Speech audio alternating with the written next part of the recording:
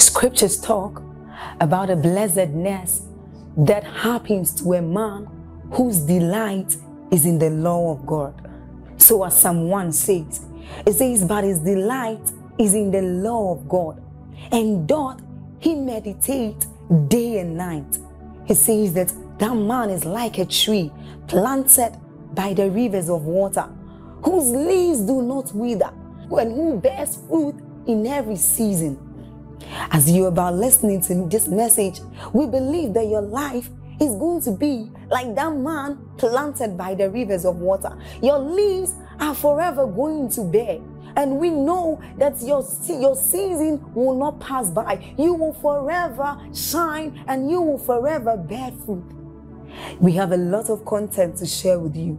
So we would entreat you to subscribe to this channel, as well as like us. Hit that notification bell to receive more updates from us, because we know that whatever content here is going to set you on course at every time. It's going to make you attain whatever stature that Christ wants you to attain. Thank you. Now the formula for wealth. Remember the formula. I told you this is the grand formula for wealth. Pastors don't teach it because most of them don't know it. They think that the reason why they are prosperous is because they are preaching the gospel. We established that that is an incomplete truth, is a lie. No pastor is prospering just because he's preaching the gospel. It's not true. Any pastor that tells you that is simply because he doesn't know why he's prospering. It is not because you are a preacher that you are prospering. And at the same time, it's not because you are a preacher that you are poor. Let me use the opportunity and balance this. How many ladies have been praying that a man of God does not come close to them because men of God have been associated? The moment you say you are a poor person, they say you went to school to read all of this just to be a pastor, as if it's a curse. And people say, may God that sent you go with you. And the lady who is going with you, I pray for you. You see all those kinds of pity. What gave us this wicked mindset? If you come and say, Daddy, a pilot asked me, I'll say, are you joking? What did you tell him? Say, I'm thinking about it. Say, are you crazy? Go answer him and let's change our story. But the moment you say a pastor, say, pastor. What did you tell him? I said, yes. Right. Oh, we are, you see that is a mindset. And that mindset has made many pastors to try to be rich anyhow, to prove to the parents that when I married your daughter, it was Gary, you gave me your house, but come and see what God has done. You never get rich just because you are a preacher. You get rich because of what the formula that I taught you. And this is the formula. That the amount of money we receive, your wealth or your income, will always be in exact proportion to three things. Number one, the demand or the need for what you do, your ability to do it, and the difficulty in replacing you. This is the formula for wealth. Oh, beautiful. Okay, so it's there. The amount of money you receive, your wealth or your income, will what? Always, don't forget, always be in exact proportion to the demand or the need for what you do. This is why pastors are rich. Because what they are teaching, there is a need for it. Are you seeing that? Your ability to do what you do is not just a demand for it alone.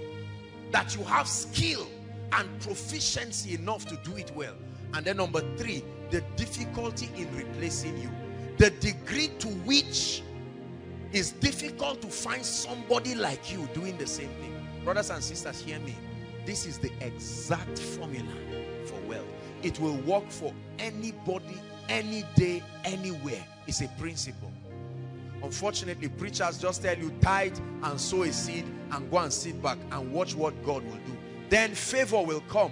But because you do not understand, you will come and testify. Praise the Lord. I gave tithe or I dropped a seed in miracle service. And now somebody brought 1 million. The question is, will you remain a millionaire after 3 years? 2 weeks after that testimony, your mind takes you where you were before you drop the seed.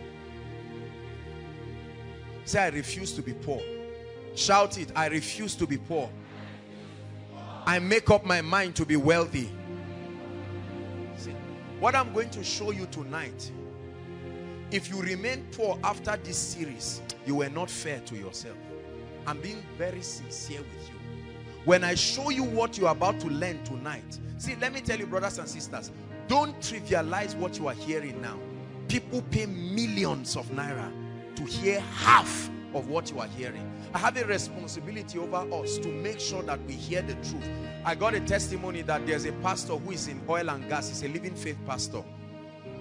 And he stumbled across The Wealthy Place, part 2. Just the part 2.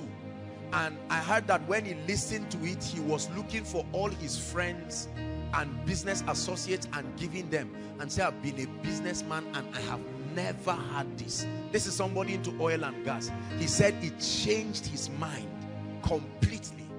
And now you are here seated and you're just nodding. Many of our parents, if they had 1/10 of what I'm telling you, I promise you they would have been billionaires. See, this thing is so magical that no matter how dull, it's not left to your personal intelligence at all.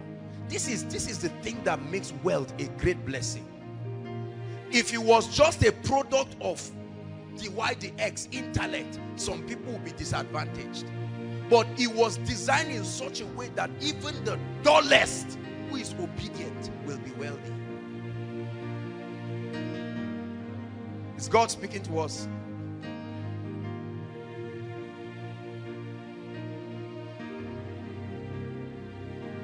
So the amount of money we receive will be in exact proportion to this.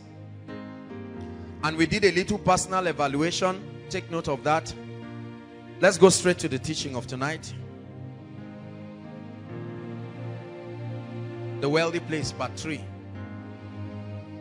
I'm on my way, on my way, on my way to better days. I'm on my way, on my way, on my way to better days. I'm on my way, on my way, on my way to better days. Multiple streams of income, right? Tonight I want to teach you the law that is responsible for activating multiple streams of income. I pray you value it. I pray from the depth of my heart that you value it. I struggled with sharing what I'm about to share today because I was wondering. See, I hate it when personally, because I treasure every information and I treasure every revelation that I bring out. And the greatest reward that I can receive for this is not 1 million, it's not 10 million, it's not to say come and take a car or take a house. That's not my concern. The greatest reward for this series is that we see people experiencing the financial rain in their lives. For me, this is the greatest consolation. No matter what you buy or sow into my life is as irrelevant as whatever. It will really grieve my heart if after this teaching your finances does not change. I don't know what to tell you again. Praise the Lord. Because this is the very secret of the world's greatest millionaires. Billionaires. All of them. Every single one of them. If you have ever admired them, this is the key. I've reduced the work for you. All the tens and hundreds of books, seminars, videos, and all kinds of sacrifices has been compressed in a series for you to receive. If you don't act on it, there's no reason why you should blame God. Unfortunately, I know that not all of us will act on it. It's a sad truth. That's why Jesus told the disciples, he said, the poor you will always have with you. Meaning there are people, no matter what they hear, they will not change. And the trouble is those who don't change are the ones who will criticize us. They will get angry because they are not doing anything. And they'll say it's not true. What they've taught is not true. People, if I told you now, all of you, take off your shoes. Put your right finger.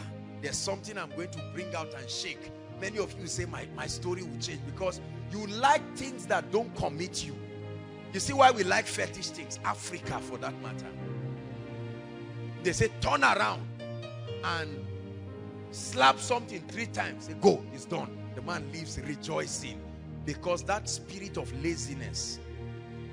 We hate it.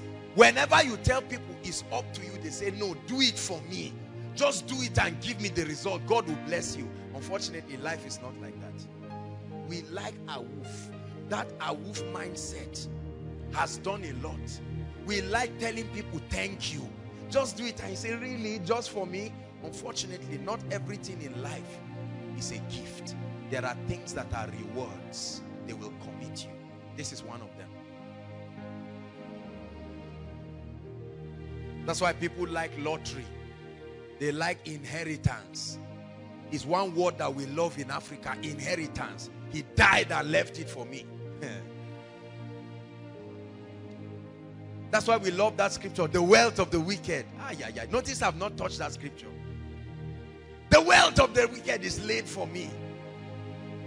You will grow old. That scripture was written, wait, hold on. That scripture was written before our forefathers were born. Is that true? That scripture was even written before colonialism. And those who quoted it died without touching the wealth. My Bible says God gives to a man that is good in his sight wisdom and knowledge. And then he gives to the unbeliever to heap and to gather that he may give to the believer. We think that is just because we are singing praises and tithing. Then Dangote will get up one day and say, Shahoma, there is an anointing on me. I don't know what is upon me. Please come. This is my sugar company. Is your own.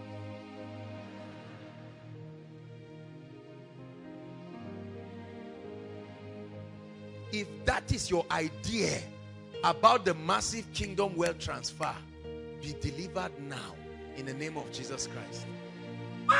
What an illusion. You really believe the man will leave his PA, his sons and daughters, wives and concubines, and then just come to you because you think, listen, I know we keep talking a lot. We say in one day the wealth of Egypt was given to Israel. You don't talk about 40 years when Moses was in the wilderness. You don't talk about Moses' compliance. You don't talk about his repeatedly going to Pharaoh. We see courage. We see audacity. We see character. We see discipline. Right? We see faith. We see patience. You leave all of that one and the only thing you see is that in one night, I've told you preparation takes time. It's manifestation that is instant. We talk about Joseph becoming the prime minister. We forget that a woman lied that he raped her. Do you know what it means to be scandalized on your road to destiny? We forget all that one and we just say in one day, Joseph came up. From the day he helped someone to the day of his reward was 2 years. The wine presser forgot about him, yet he was still faithful. He was not offended.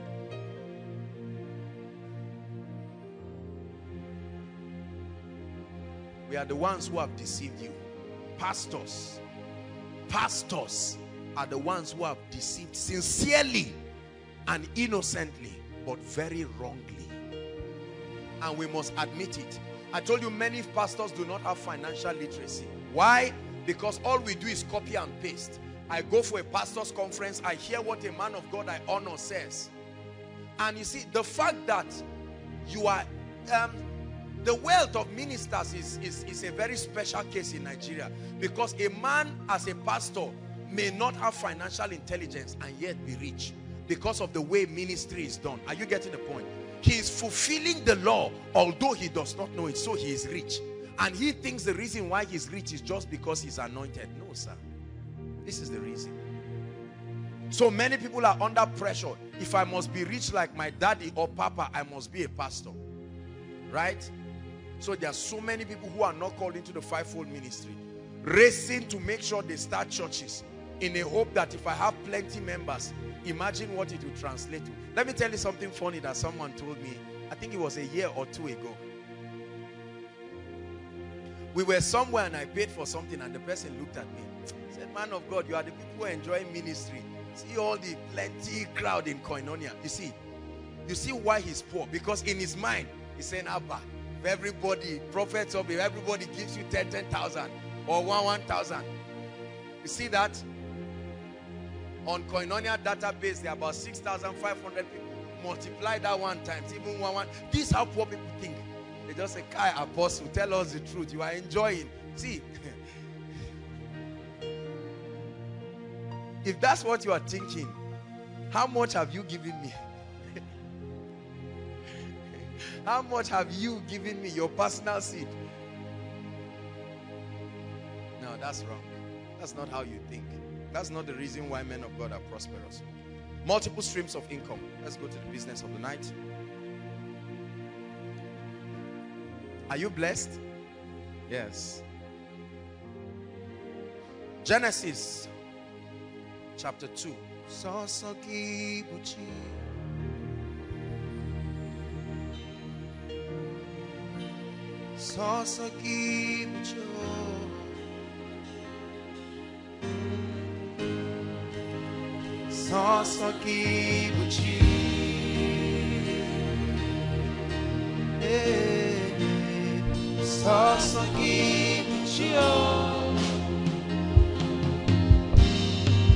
Sing it one more time.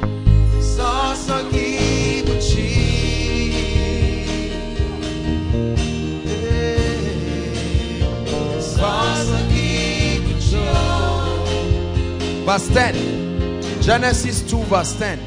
I want to show you a mystery. May God open your eyes tonight in the name of Jesus.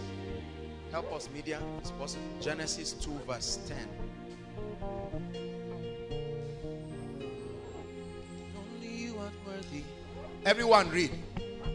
And a river went out of Eden to water the garden, and from thence it was parted, and it became what? 4. Next verse. The name of the first was Pishon, that which compassed the whole land of Havilah, where there is what? Stop. The Bible says, look at me. From Eden there was one river, and then it said the river parted itself into 4 streams, and it started telling us that every one of the streams had a particular treasure. In one of it there was gold, and the Bible says the gold is good. It started listing precious metals and so on and so forth. Are you getting my point now? So, one river parting itself into 4 streams. A particular man of God said this, and I believe so much. The secret to oceanic wealth is having multiple streams of income. A stream can dry, but an ocean never dries. Never dries. An ocean never dries. A little stream can dry, but an ocean will never dry. This from scripture becomes for us a revelation into constructively building a robust, recession-proof financial life. Multiple streams of income. The greatest limitation with the Nigerian economy and the Nigerian citizens generally is the mindset that operates a single stream of income, and that single stream of income is usually our job. That job mindset is one of the greatest financial stumbling block, in my opinion. That's what has stopped many people. So an average young man in Nigeria operating under the 6334 system, completes his secondary education and then goes to the university to study for maybe 4, 5, 6 years or whatever, and then may add a master's or whatever it is. And the moment he graduates, the first thing in his mind, now please don't get me wrong, just follow me, I'm not against job, but the first thing in his mind is to be employed. It's not his fault, it's not her fault. The system designed you that way. Are you getting me? So the moment you finish, the first question elderly people ask you is, you are finished now. You say, yes. Say, so where are you working? Not what are you producing? Not are you deploying your potentials? Where are you working? So it trains you to serve. It trains you to work. Now the trouble is this. The average salary of a young graduate or even somebody that is working well in Nigeria ranges within 50 to 100,000. Is that fair enough? That's about the amount, right? No matter how careful you are with that money, it cannot fund your vision. Are you getting the point now?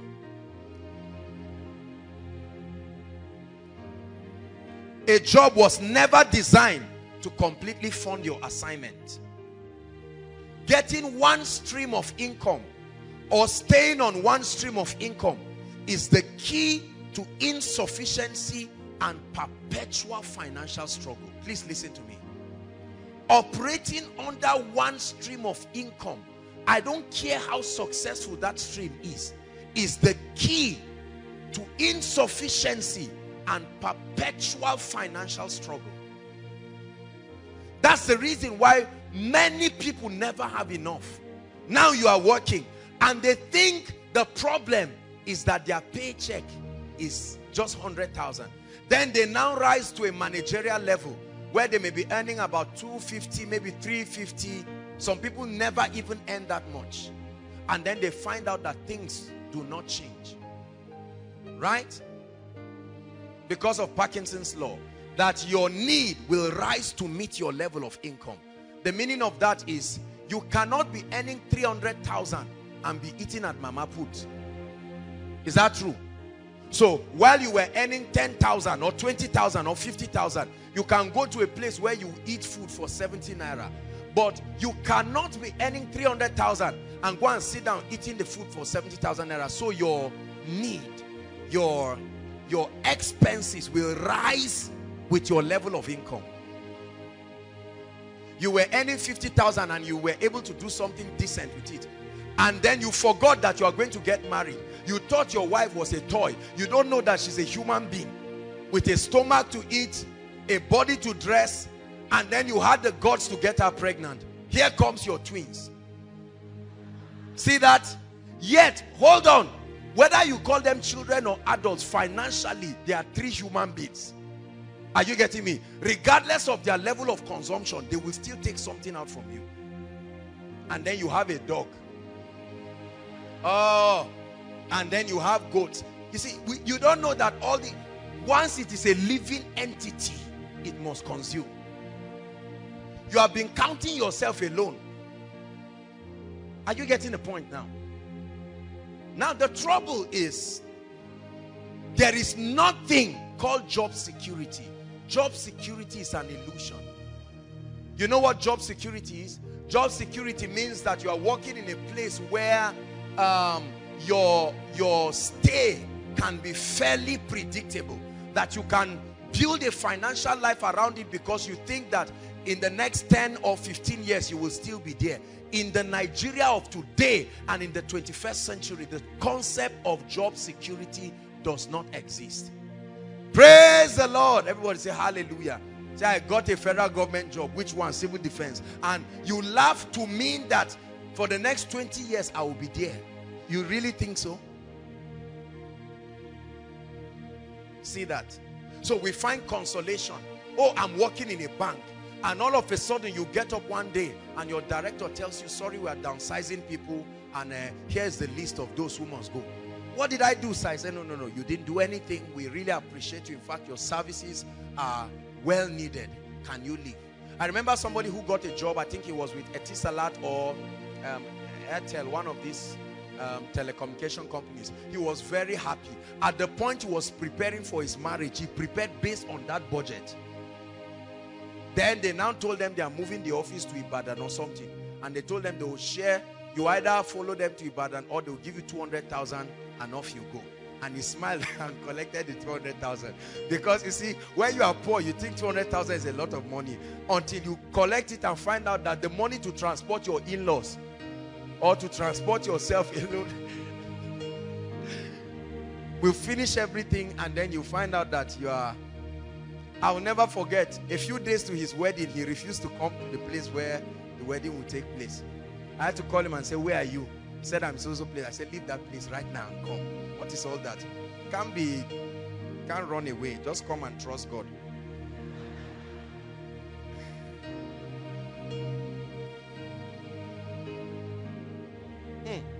That's very true.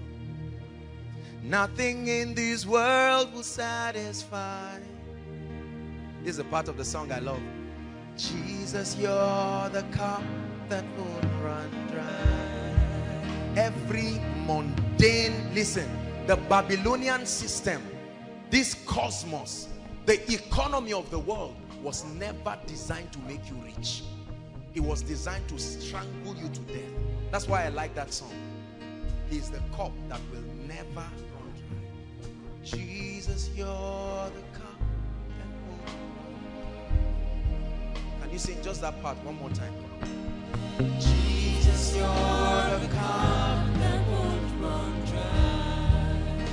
The wisdom of the word can open you up to a realm.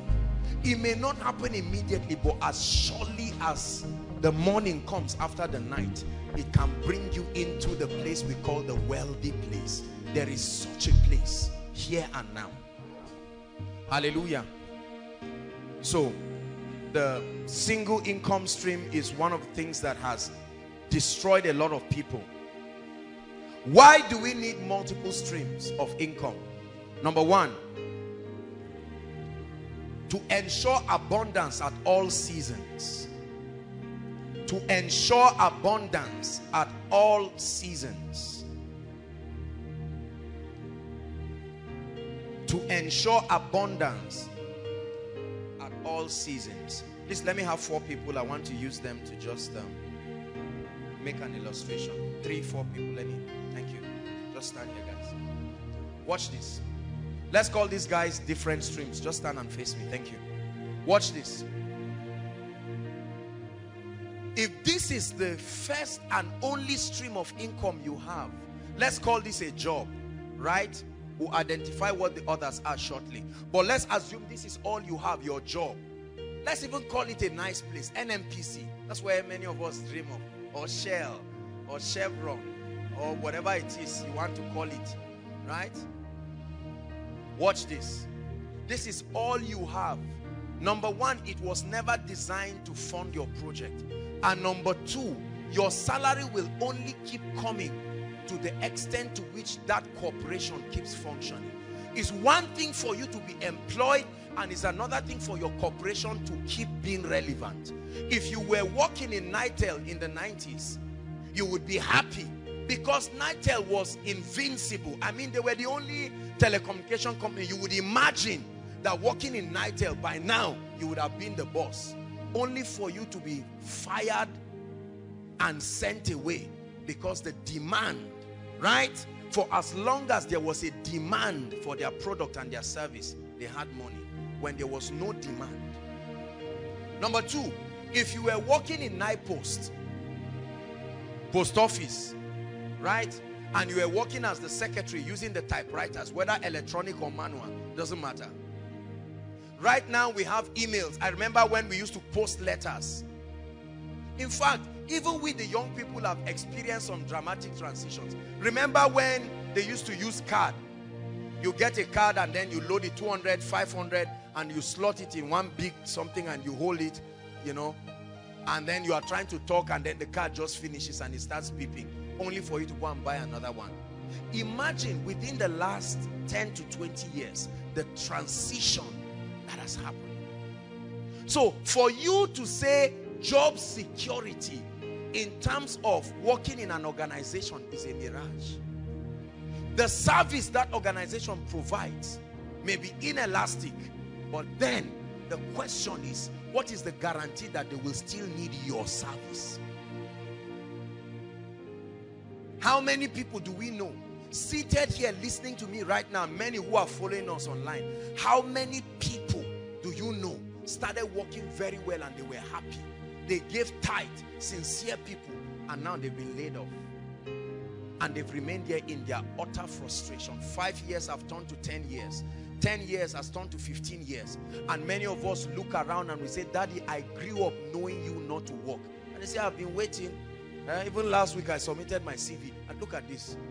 He started that when you were 5 years. Now you are 25. For 20 years he's hoping that one day somebody will need his service enough to give him a job. One stream. The beauty of multiple streams is this. Watch this. The limitation of one stream is covered up by another stream. Are you getting what I'm saying now? There is no stream of income that is perfect. What you can do is to combine streams of income that complement one another, so that the lapse of one is covered by the availability of another. Are you getting the point now? This is part of the benefits. For instance, do you know that it's one thing for you to get a job, but it's another thing for you not to be paid? There are workers in some states that have not been paid for how many months? Almost 6 months. Now, you notice, I'm sorry to say it, but most of the civil servants in Nigeria don't pay them for 2 to 4 months and they are dead. Completely dead. Are you seeing that? Those who have extra streams of income, while they wait for the salary to be paid, there's something to fall back on. See, they can laugh with you and say, Kai, times are hard, but it's not true. They are saying it because you will insult them if they say times are not hard. They are identifying with that poverty mindset. So they say it's true, times are hard, but the truth is they are on heaven. They are in heaven.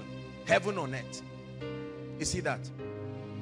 So you find out that this person is here.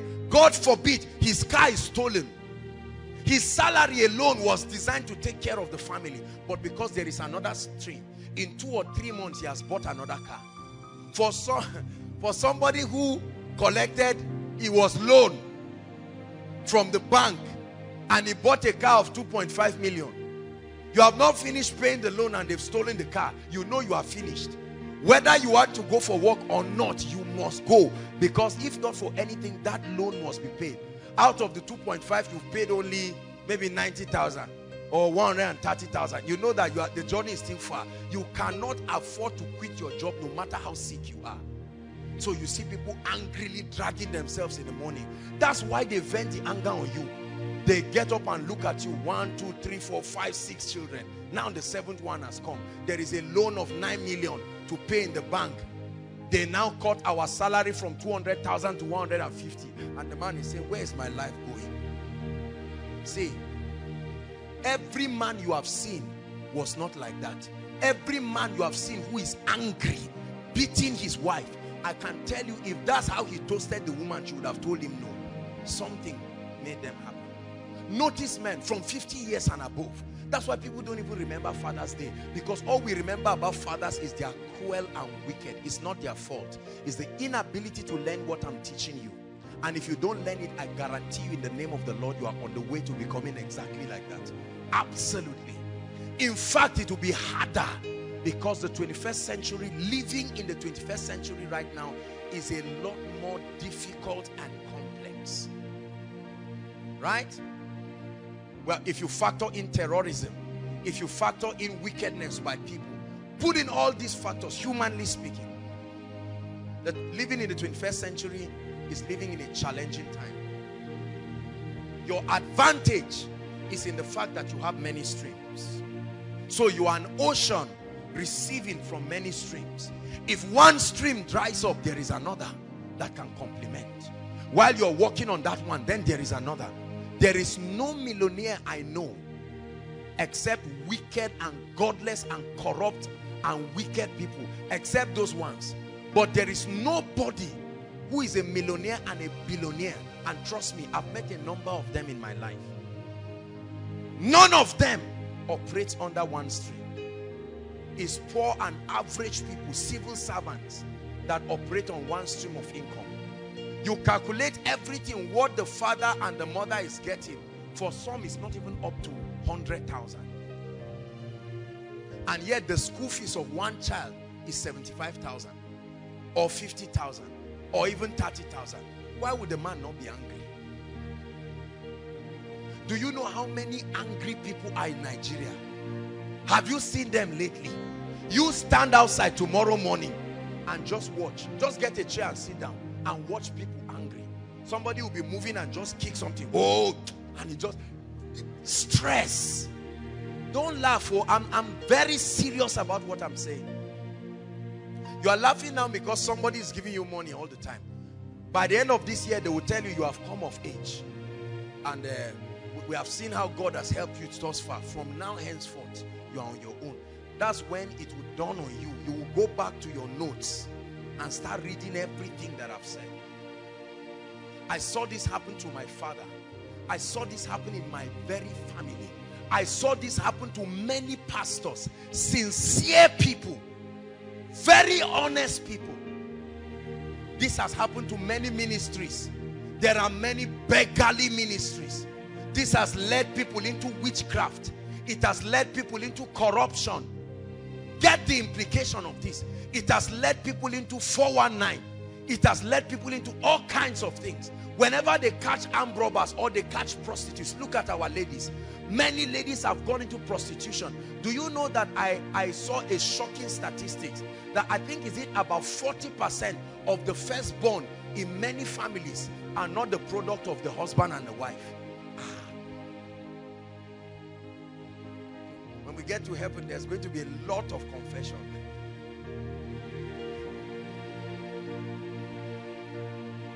Very funny statistics. Multiple streams of income is the key to surviving financially in the 21st century. Activating multiple streams of income, hear me brothers and sisters, is the key to surviving the vicious tide of economic hardship, because it will happen. You have not seen recession yet. More will come. It's in your Bible, right? Talking about the heavens over people becoming like brass and their earth becoming like iron. It will happen. You can't stop it. You can only exempt yourself. I choose to exempt myself. So I rather pay the price now and exempt myself. Hallelujah. Bless you guys. Thank you.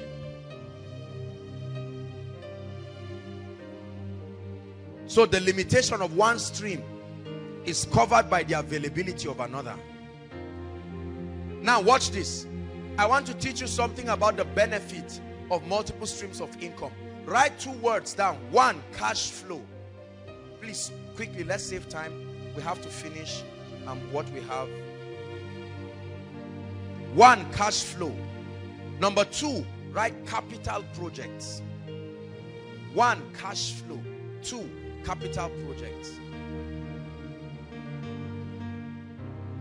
You are not, listen, you are not truly financially free if there is no structure around your life to deal with these things. Watch this. Cash flow talks of the money that keeps coming consistently to be able to meet your immediate needs and your expenditure. Is that true? Capital projects, or the money, the income for capital project, talks about the resource, the financial resources that you will need for all the capital projects you have, building, you know, school fees of your children, and all of that, savings and so on and so forth. Now watch this. Our parents were taught so much about long-term projects. So they bought land, right? They have cattle, they have goats, they have a lot of things that can meet long-term projects, but they did not make arrangements for cash flow.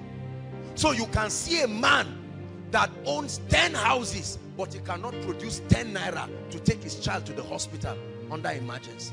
You will think the man is stingy, because that's how many of our parents, many of us now think our parents are giving some other people money. They may not necessarily be doing that. They are just financially illiterate and they are suffering the consequence for it. So they didn't prepare for today. They were focusing so much on tomorrow. They forgot that it's until you are alive today that you can meet tomorrow. Are you getting that now? So they forgot that there will be needs. How many houses have you gone to that you know the people are rich and sincerely they cannot bring out 1,000 naira to go and buy chicken somewhere and just come and prepare it because the man is broke? He may say, I don't have money. You think he's joking, but truly, truly, there is nothing. That's a poor financial life. Yet he has land, right? Yes, he has resources. Who owns this container? He's the person. Who owns this Coca-Cola depot? He's the person, but there's no provision for this. Now, the trouble is, in a bid to remedy that, the younger generation, our generation, has focused entirely on cash flow, to get money to always be in your pocket, and we're forgotten about tomorrow. You see the mistake? So, I need money now. I want to buy the watch of 20,000 now. I want to buy the trouser now. So you see somebody and say, man, this guy is rich. The watch of 20,000, shoe of 15 or 20,000. You are wearing a suit of this. You calculate everything on him and he's standing. He's wearing 200,000 and you are beguiled to think he's very rich. Steal everything he's wearing and he becomes a beggar instantly because he's not preparing for tomorrow. Are you getting what I'm saying? So financial literacy is the ability to keep that balance such that you can eat today, you can live well today, and then at the same time prepare for tomorrow. There are many of our parents, you will start enjoying their money when they are 80 years. At 8 years, the project they started 20 years will now come to fruition. But at that time, they are too old. They can't do anything. They would die and leave it for uncles who will swear that they will charm you if you don't leave that money alone. And you will quietly just leave. Are you seeing that now? And then we, the younger generation, are so obsessed. I'm amazed to see the way our generation is so obsessed about producing instant results. Watch people that graduate. Everybody wants to show, I'm working. I now bought a car, a BMW, and I no longer use the road. I now fly. I fly around. I'm flying to this place, I'm flying to that place, and then you carry your phone and say, this is iPhone what? iPhone 6. Have you seen the speed of the internet and so on and so forth? And then we use this to lie to ourselves that it means we are rich. That's why every rich man will look at every small boy just behaving and nod his head and say, this guy is about to regret it. Unfortunately, most of our sisters have been trained to identify those kind of people and define them as being rich.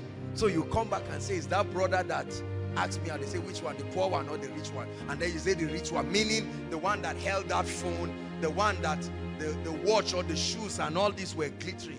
You will be in big error. Because if you neglect today, you will die today and never meet tomorrow. And if you concentrate just on today, you will enjoy today. If you wear the clothes you should wear tomorrow, today, you walk naked tomorrow. If you eat the food you should eat tomorrow, today, get set for hunger. Are you getting what I'm saying? So my goal in the teaching tonight is to be able to help you structure your financial life such that you will be able to at least have something to live by and then prepare greatly for the future. Praise the Lord. Hallelujah. Thank you, Jesus, for wisdom. The key to activating multiple streams of income. Write this down. You do not activate the stream just by blindly starting up many businesses. Now, I listen to business people a lot, and I've had the privilege to be and speak in a few conferences. But the problem here, watch this. For many people, the danger is that they just tell you, go and start up a business. Aside from your job, do something else. That teaching is very sincere but misleading. If you have received that teaching, I want you to throw it away now and listen to what I'm about to teach you. Because for many people, that's the circumference of your business seminar. Are you getting blessed? So they've told you, together with the job, start something. Anything, just start. No, sir. You will start and fail woefully.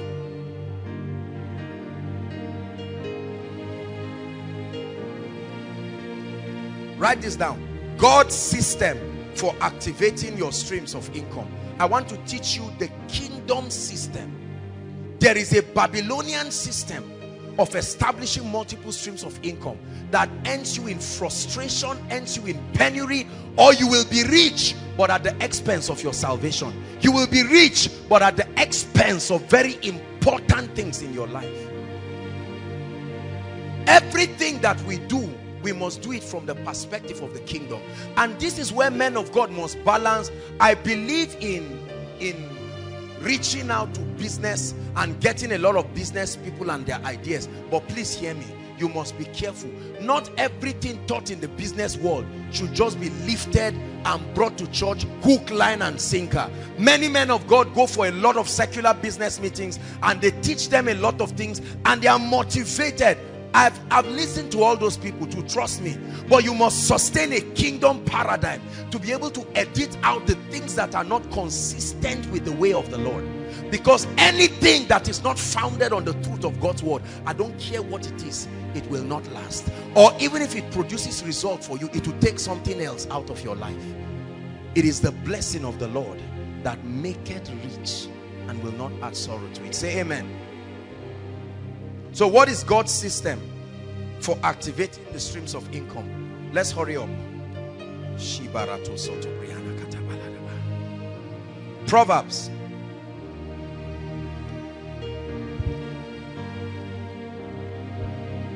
The book of Proverbs, very quickly.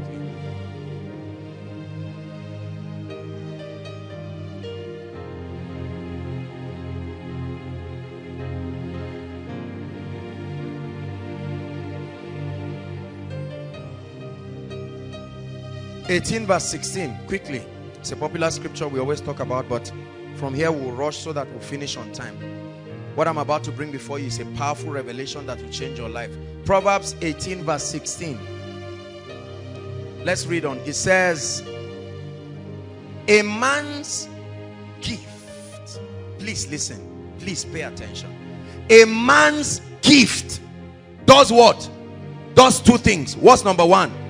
It makes room for him. Is that true? What's number two? It brings him before. A man's gift does two things for him. It gives him opportunity and it gives him access. Write it down. Your gift does two things for you that is very vital in producing finances in your life. It gives you opportunities and then it gives you access. Access. Entrance before the great. A man's gift.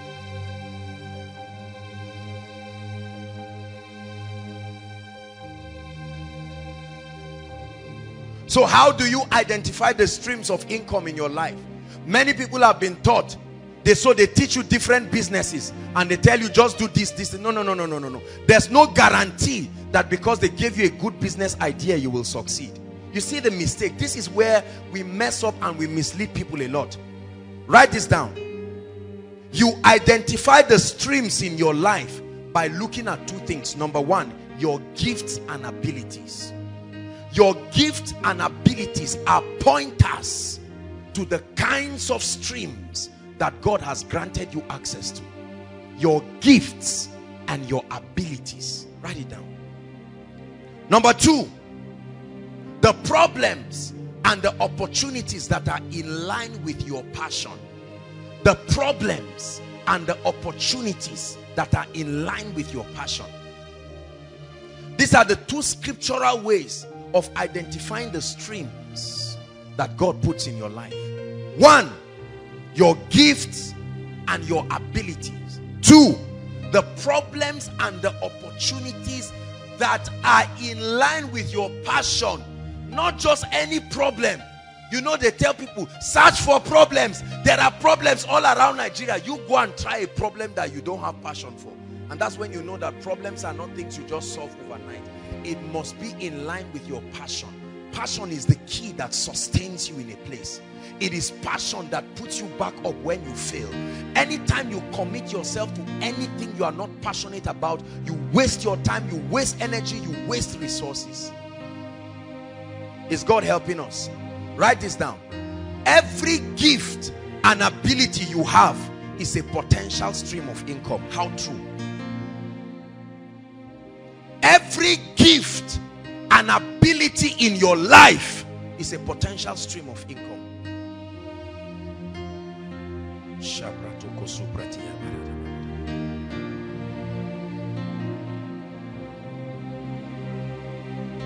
Every gift and every ability you have is a potential stream. Look at David, for instance.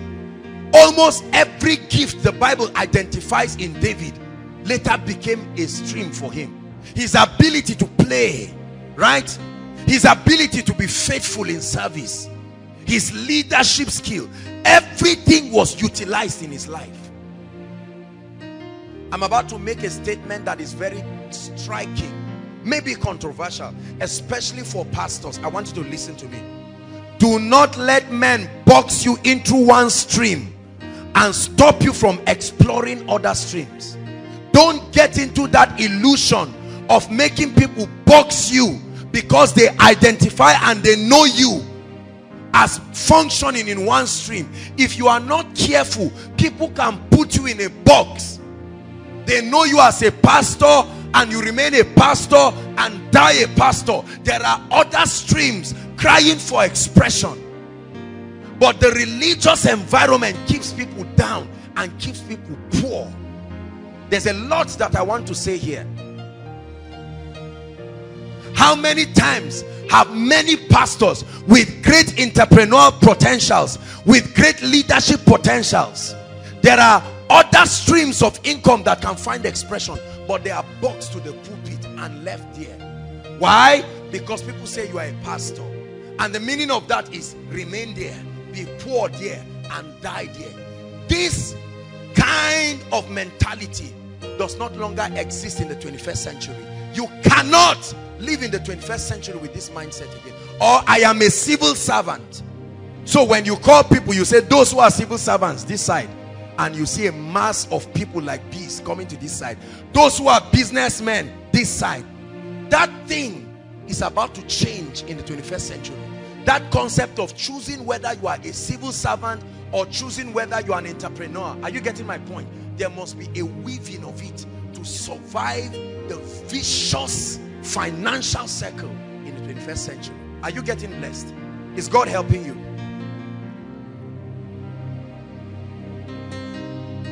There are many pastors. I say this with a particular bias for pastors, because we have said pastors are wicked people, because pastors have been caught in all kinds of financial scandals in church, eating God's money. Pastors have been found manipulating people and doing all sorts of things, and the reason is because they have to respond to the necessary frustration that comes by having a single stream of income. Now the man is a pastor and is earning 20,000 with 5 children, right? You can imagine what that is. That you give a pastor a house and 1 car does not mean he will not need money again. And they themselves have not been educated. They have not been taught. They lack financial literacy. Are you getting the point now? So the pastor has to necessarily keep preaching messages that will manipulate people into, because the pastor's children must go to school. Is that not true? The pastor must also eat. Some of you, after the service, you go to the pastor's house. 10 people immediately after service, and all of them deserve to be fed. This has brought a lot of problems for people, especially those in ministry. Listen to me. Every potential you have that God put in you is crying for expression, and you should never go back to the Lord without giving it expression. Every gift in you. I plan in my life that every gifting and every potential His Majesty has deposited in my life will be adequately deployed. Praise the Lord. There are so many things. That's why many pastors are poor. That's why they are broke. One of my greatest mentors, Dr. Miles Munro, a man who was able to cut across both the secular and the contemporary society, utilized his potentials. As a pastor, he was the senior pastor and the founder of Bahamas Faith Ministry International. And yet, at the same time, brothers and sisters, he was a consultant for 16 presidents. How many? A consultant, an advisor to 16 presidents. At the same time, he was so notable, the Bahamian nation had to make him an ambassador. Imagine that. And then at the same time, he owned an aircraft company, not aircraft. They are busy shouting that people are buying jets. Many of you may not know. let me explain it to you. What it means, he not own one aircraft, Boeing 737. No. He owned a fleet of aircraft, the very company that deals in it. And yet he was a kingdom man. He lived well on earth and is gloriously honored in heaven. That's why he was a man of integrity. He was not just a man of integrity because there was absolutely no need. Why will you steal church money? For what? How much is the money? Are you getting the point? I tell you the truth. Not exposing people to the different giftings in their lives to deploy it, and then leaving them say, it's like you are hungry, you fasted for 3 days, and then they make hot food, nice food, rice up and steaming, right? And then one drink is in front of you, and they say, just keep your nose and be staring at it, but don't touch it. That's the same frustration that happens to a pastor, that you live with millions in a church account, and he's sitting down, and his son, he cannot pay 30,000. They must be thieves necessarily. With time, even if their conviction, you see that? Don't trivialize what I'm sharing with you. That's the reason why many pastors cannot be bold in teaching the truth, because they have inconvenienced too many people. And God is helping us tonight. Say after me, in the name of Jesus, I am gifted. Shout it, in the name of Jesus. There is a gift upon my life. There are graces upon my life. There are abilities upon my life, and I will deploy every one of them to become a stream of income. Even if God tells me to drop ministry today, I will never be poor for the rest of my life, because there are other streams. Are you getting me? Before God called me, I was doing something. Is that not true? You see, many of us act as if, oh, God found people lazy. Go and read your Bible. Everybody God called into ministry, he called them from a standpoint of diligently doing something. Moses was tending his father-in-law's sheep. Is that true? Every single one. Peter, they were all fishermen. God does not call lazy people. Please don't make it look like being in ministry is a license unto laziness. There are too many things I can do with my life to bring me stream of income. If I'm not a preacher, at least I can speak. Right? There are so many things. There are books to write. I have different thoughts on different areas. I can document my persuasions. There are all kinds of financial and business vehicles to set up. So don't you see a man of God rich and just think it's church money, or just think and think, are people not dashing them money? You see articles blackmailing men of God all around and saying a man who was poor, but now he has, as though he's not supposed to be blessed. People are arguing and complaining about 1 jet, 2 jets. My goodness, I don't know what will happen by the time we come. If we need 100 jets, we will buy all of them. I guarantee you. Very unapologetically.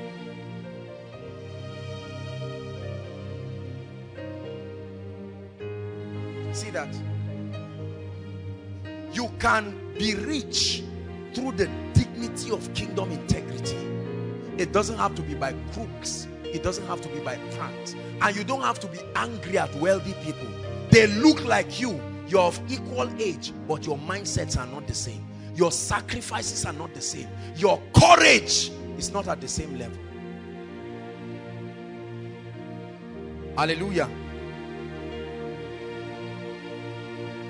Never allow anybody keep you in one position and not allow you to deploy your talents. There are many of us who are seated here. Bishop T.D. Jakes, the pastor of Potter's House, right? He wrote one book, Woman Thou Art Loose. Just one book. And that book brought him $4 million. Multiply that by 210 naira thereabout. That gives you the equivalent in naira, because he deployed his writing potentials. It became an added stream of income. When people were insulting him for living in a house of 2.1 million, I said, come on, give the man a break. He didn't steal anybody's money.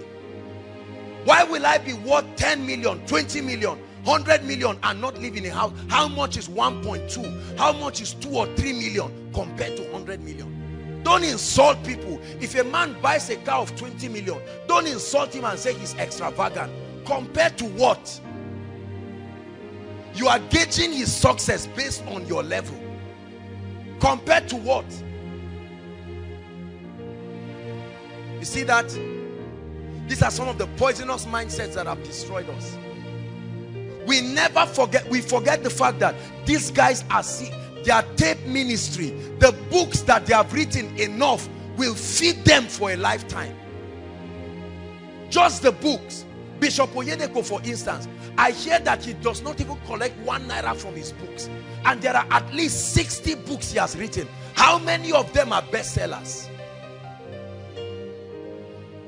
Yet we are the first to criticize people and run down men of God and run down people, because how much is the peanuts you get from congregations compared to the wisdom? See, the Bible says, if any man lack wisdom, let him ask, not let him criticize those who are walking in it.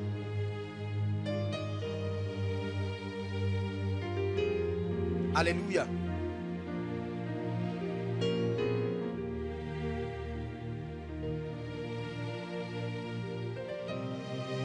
Ministry for me alone, with all the blessings of ministry, is only one stream of income.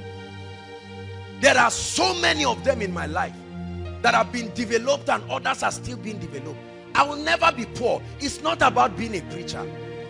It's about realizing that once there is a demand for what I do, and I train myself in the ability to see, to do it. When you are sleeping, the wealthy people are awake, studying seminars, doing a lot of things, right? And then we see them rich and we criticize them. Please, I want to say this, Koinonia, from today, never develop the attitude of criticizing wealthy people again. You will never be like what you resent. Anything you drive away from your life, you can never be like it. Honor is the seed for access.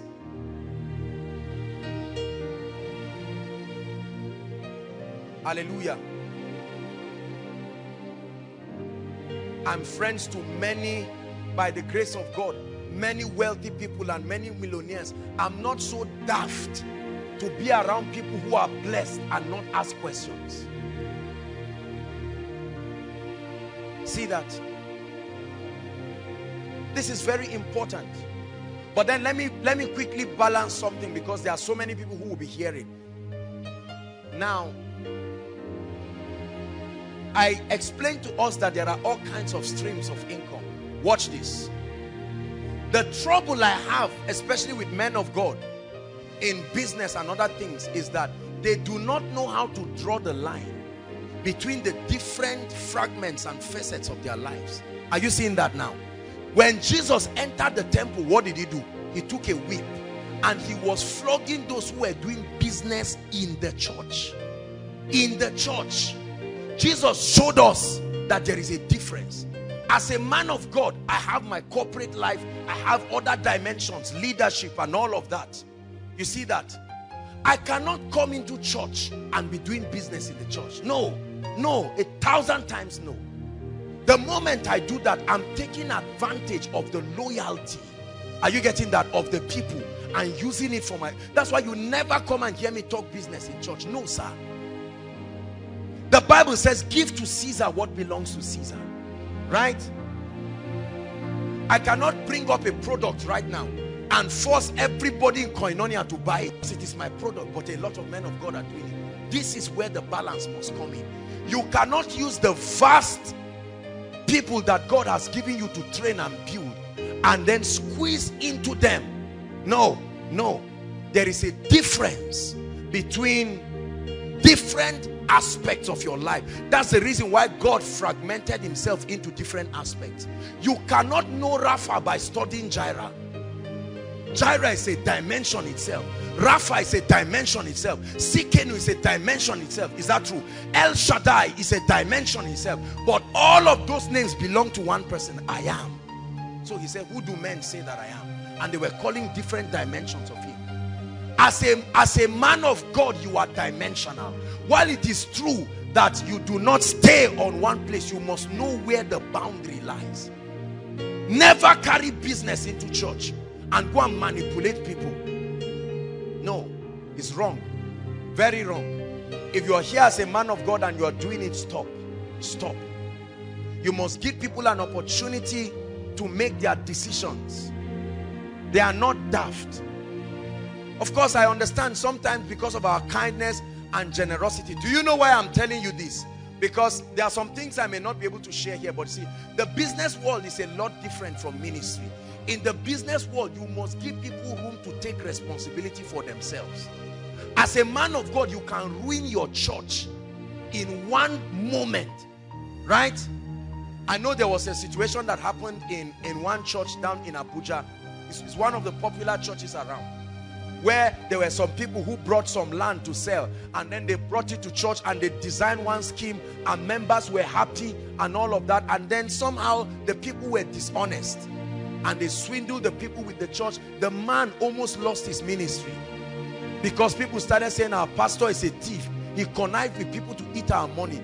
Do not think because members sit down and love you. They love you as a man of God, but you must give them room to build their financial capacities. Don't over pamper people in the name of kindness. They will stab you when they fail, because the business world is a world that requires its own maturity. Are you getting me? Many people do not have business sense, and you expose them in the name of church to businesses or some things. When things go wrong or it fails, they will kill you. They will write articles about you. They will lock you up as a man of God. And so let people take their responsibilities by themselves. Are you getting what I'm saying? Is God giving us wisdom? This is a mistake a lot of pastors have made. They come to church. Anybody just comes in and says, I'm a lawyer, I have some land, I am a this, I have that, and then the pastor comes and announces, and because people love the pastor, they now run around and come and say, this is our pastor, this and that and that. Or they raise money to buy church land. You know, all kinds of things. Please, I'm telling us, especially for men of God who are here, who are upcoming, maintain integrity. Maintain integrity. As a man of God, define the jurisdiction of your work to the ministry and stay there. Now, there are other platforms you can create, like Sunday Adelaja, who created a lot of business platforms. If you want to do anything that is business in the church, set up a committee or a club and let people subscribe to it. Spell the terms of it and let the people know that they are venturing into this not in the name of the church, but at their own risk. That way, whatever happens, the integrity of the church is preserved. Is God teaching us? I told you I struggle to teach you what I'm teaching you, because this is what you would teach in a business class, that you pay hundreds of thousands. But this is giving us wisdom, especially for those of us who are leaders. Don't carry the zeal of business ideas or whatever and come and project on people. That they are praying in tongues and they hug you. You don't yet know their attitude towards money. They will stab you and kill you. Is God helping us? Let's continue. So your streams of income should be around your giftings, should be around your abilities, your streams of income.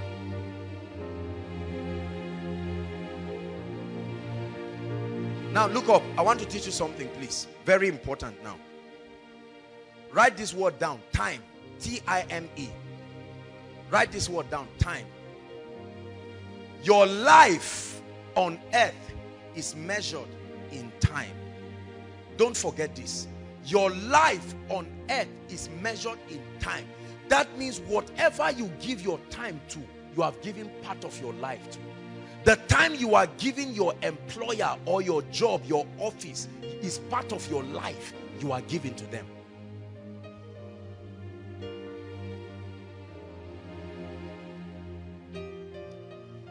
Write this down. Focus on activating streams that increase your income without eating up your time. Focus. There is only limited time you have. Everybody has only 24 hours. You cannot have 25 hours in a day. So if you generate streams of income around your life, And all of them require your time and your active participation. You will wear your life out and you will be ineffective. Wealthy people focus on activating streams that increase their income without necessarily eating up their time. Let me give you an instance. If I write a book right now, if I write one book, right, I communicate my thoughts. Maybe books on, there's so many books that I have. I'm just waiting for the Lord to release me to begin to write books. I know many of them will be bestsellers because I will not just get up and write books. I will humble myself and meet those who have produced bestsellers and ask them, I have the content, but what of the marketing? What of the publicity?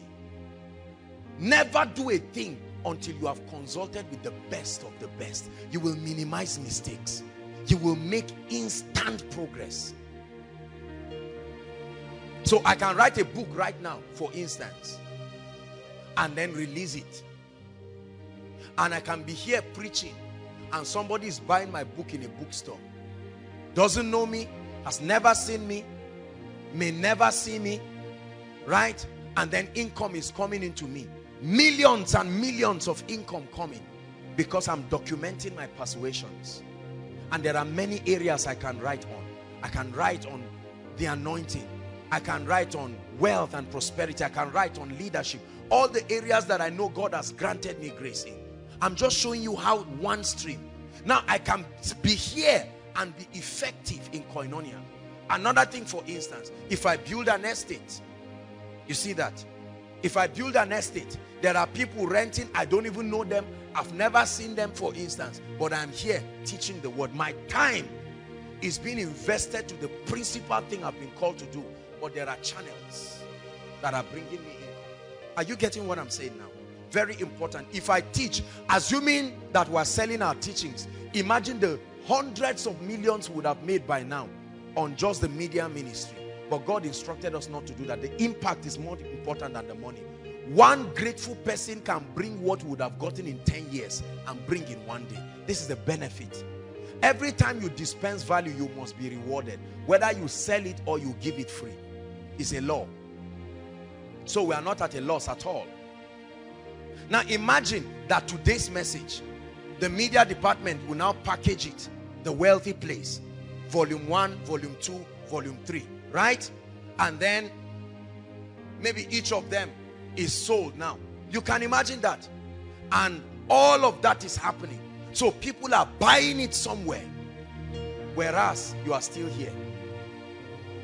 As much as possible, value your time. Your time is premium. You must know that. You cannot give away your time unnecessarily for everything. It's too much to give your life just for money. No.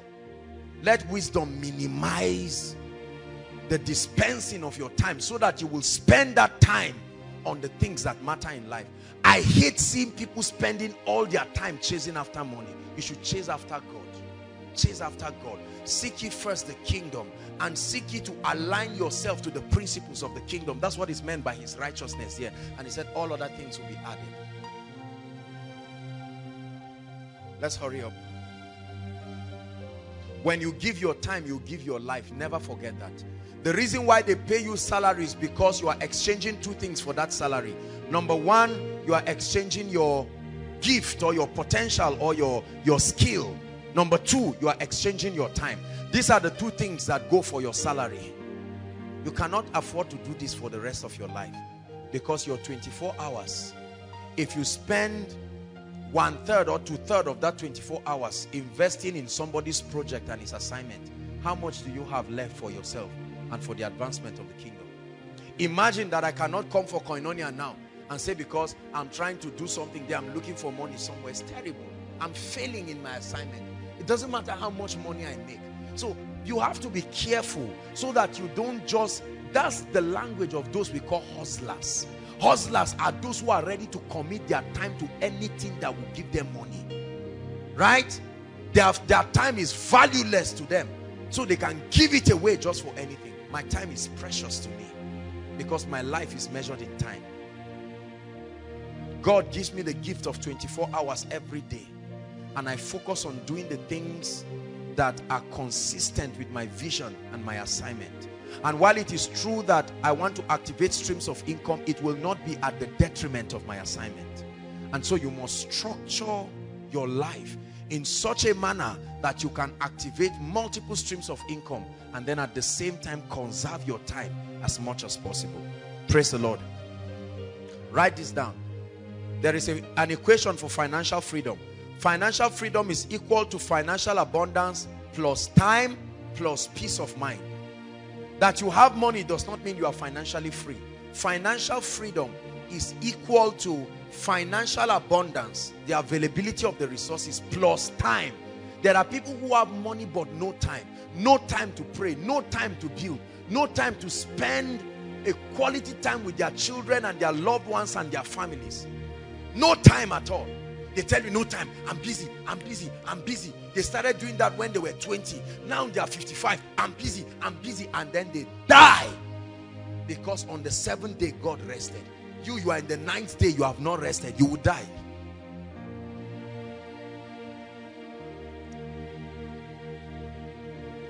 Hallelujah.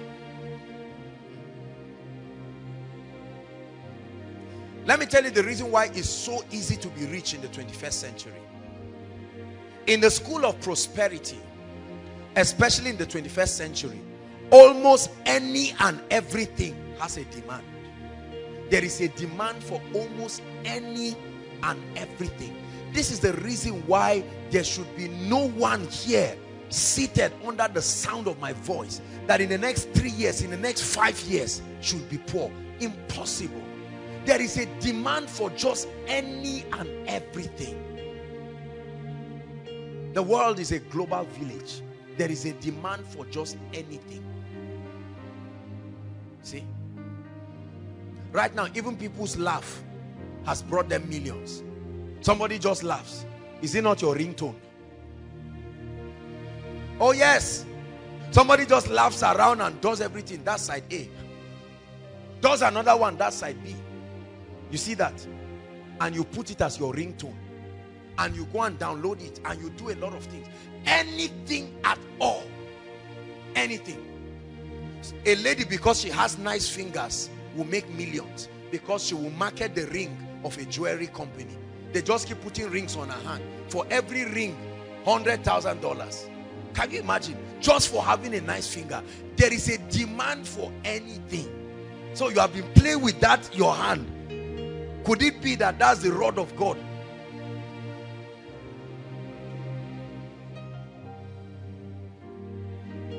Just for being fine. You can wipe poverty away from your life forever. Right? Just for being not fine, you can still wipe poverty away from your life, because you can be used in both ways. It depends on the message that is being communicated. I'm speaking generally.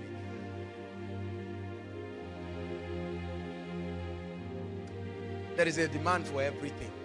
Absolutely everything. No matter how little the skill is, there is a demand for it. Look at how pastors, you may sit down and think that there are already too many pastors. Allow the glory of God to come upon your life and see how many people will scrounge after that.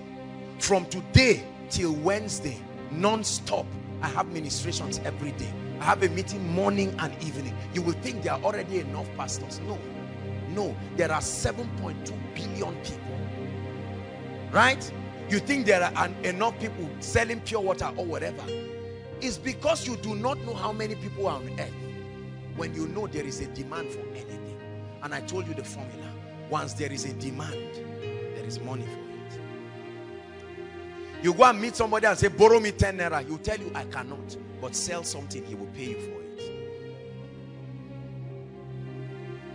In the 21st century, brothers and sisters, you are only limited by your creativity. You are only limited by your creativity.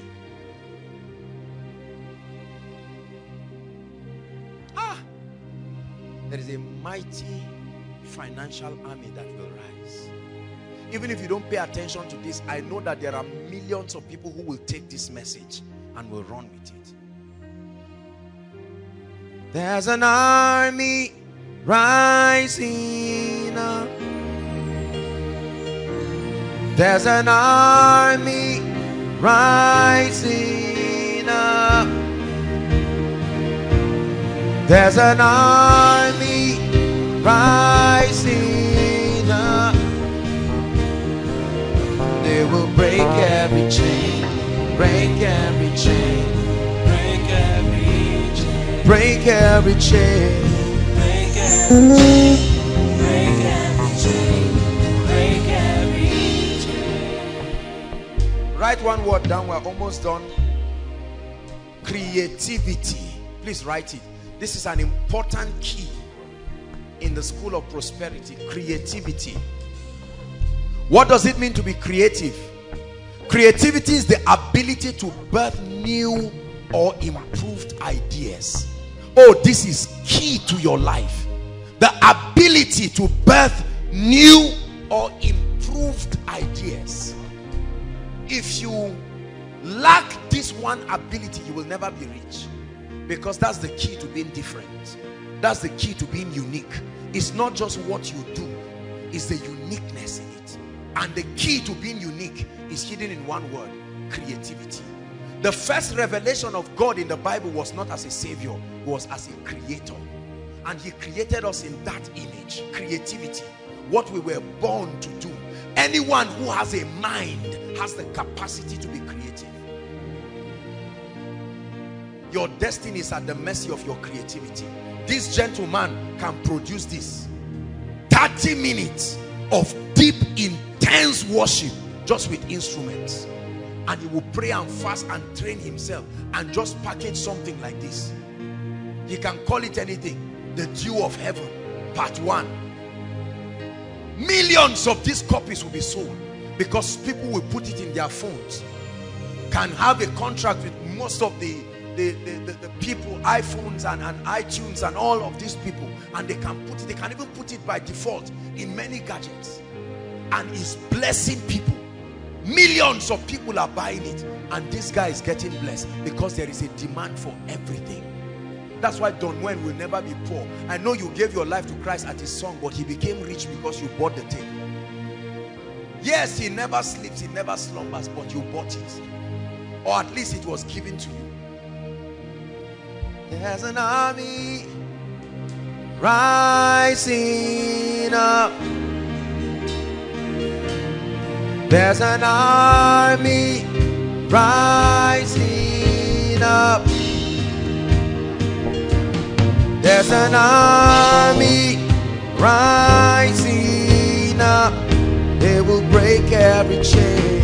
Break every chain. Break every chain.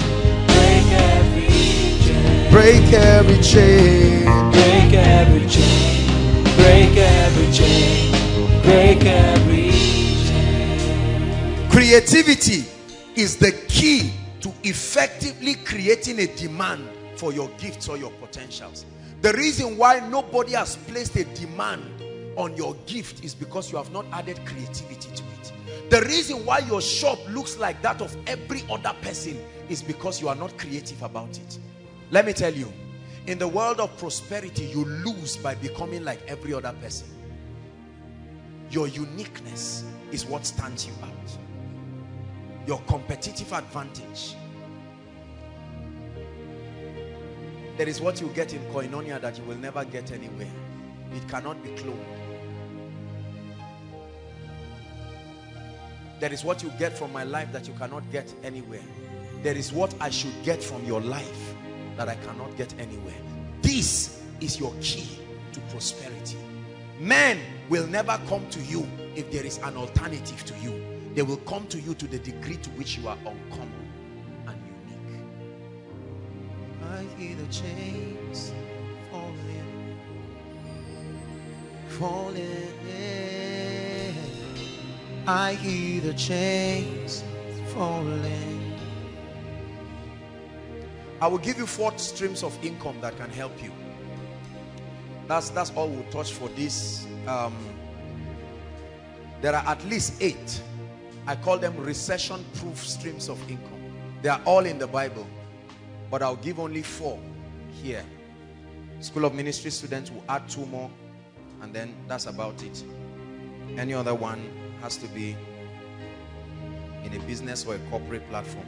Ready? Ecclesiastes chapter 11 verse 2. If we can get NIV, please give us NIV quickly. I hear the chains. Can we get NIV? Okay, fine. Ecclesiastes chapter 11 verse 2. Please, let's save time.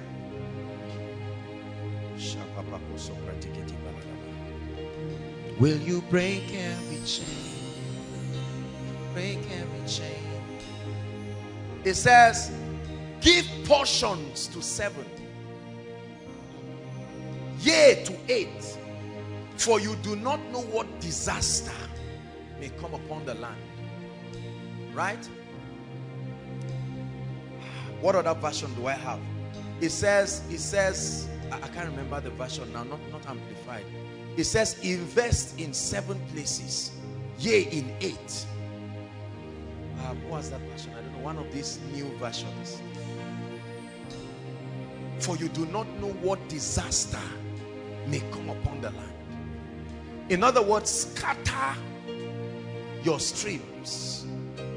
Right? That concept of lay your egg in one basket is nonsense. Throw away that theology. Poor people said that. That's why they are poor. When the basket falls, what do? You die with it there. Listen. Thank you. God bless you. NLT. It says, but divide your investments among many places, for you do not know what risks might lie ahead. I hear the chains. I love the Bible. Yeah, yeah. Number 1, land. Land. Everybody write it down. Land. Open bracket. Land and anything you can get under it, on it, and above it. It's all called land. You know it as real estate. Land. Together with anything under it, on it, and above it. Look at me. You are not rich if you do not own land. Are you hearing what I'm saying? Write it so that you don't forget. I don't care what else you are. You are poor if you do not own land. Because land is a fixed asset. It cannot be stolen. Even if a bomb falls on that land, it can only affect what is on it. You will not see a big hole suddenly looking at you. Land is one of the greatest communications of God's justice and mercy upon the inhabitants of the earth. I'll stop there. Land. 2, education. I'm giving you 4 fail-proof streams of income. Under education, write the following. Anything, whether speaking, writing, or setting up structures that transfer knowledge. Education is all about imparting knowledge. The Bible gives us a clue into becoming rich. He said, before the coming of Christ, knowledge shall increase. There will be an unsatiable demand for knowledge. That means anything you do that will transfer knowledge to people is a guaranteed source of wealth. There's nothing to hide. There's no secret about it. There's no secret there in the first place. Education, speaking. How many people rake in millions of dollars every week just because they are able to communicate? They are not just talking, they are transferring knowledge. Imagine that this was a business meeting and everybody is paying 100,000 for the seminar. Calculate how many people. 100,000 times all the people we have, including all those who are online. And I'm doing the same thing. I don't need to talk louder. I don't need to shout more. The exact same thing. 10 years after I have preached this, or I've said this, or I've delivered this lecture, I will still be getting paid from it. Education. One of the cheapest aspects of education is writing. The ability to document your persuasion. For as long as you think there is something you want the world to hear, you can document it. The only problem is what many people call book writing is nonsense. They are just hungry people looking for money. So there is no excellence and no creativity. And at the end of it, only 100 copies are sold. And the bookstore tells you, please get out. But there is a key. Purpose-driven life. Right? Rick Warren, that one book brought tens and hundreds of millions of dollars. It was so profound, they had to create a workbook for it. Love and Respect. There are many books that have become bestsellers, Rediscovering the Kingdom, because individuals documented strong persuasions that rattled the ideologies of continents. Could there be a persuasion in your life right now that you need to birth and bring out? You are sitting upon a gold mine and yet you are crying for food and crying for water. The only limitation to your life should be the voice of God, not lack of creativity. Is God speaking to us? Education. Number 3, your job. Your job. Paid employment. It's a stream of income. So your job is not bad. You can get a job. At least you receive salary from it. And the beautiful part of that is that your salary can solve your short-term needs. Because you know every month a fixed income is coming. So it can give you room to focus on other things that will take time to build.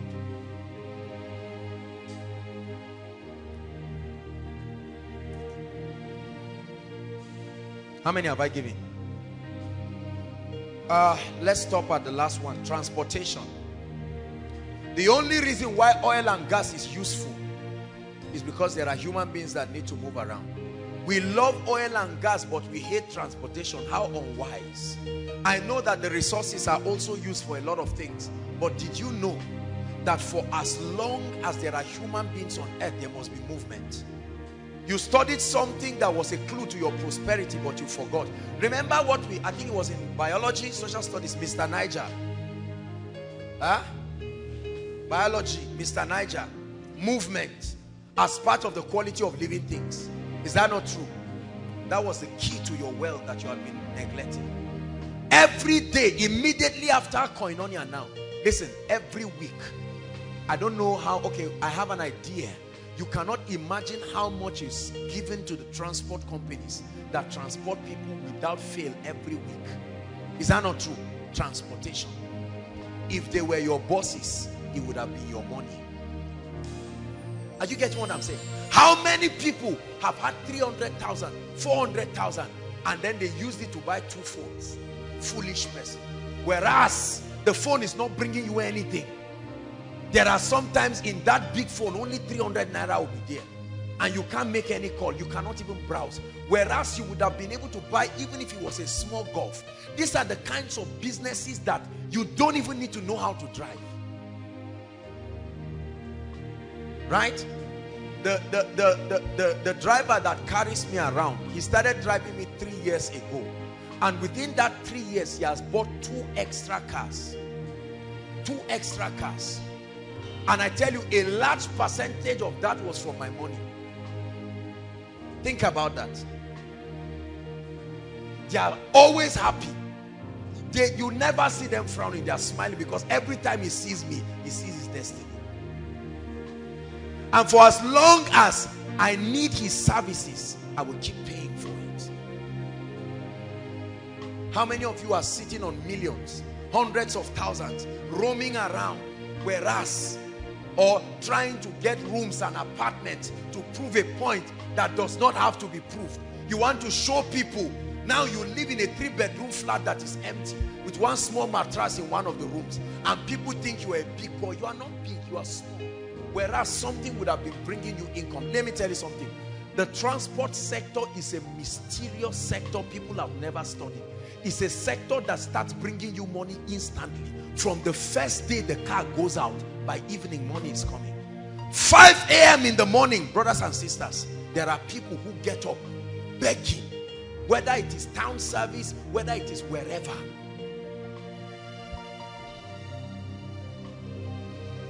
I know someone who bought Keke Napep, right? He just bought one, I think second year or something like that.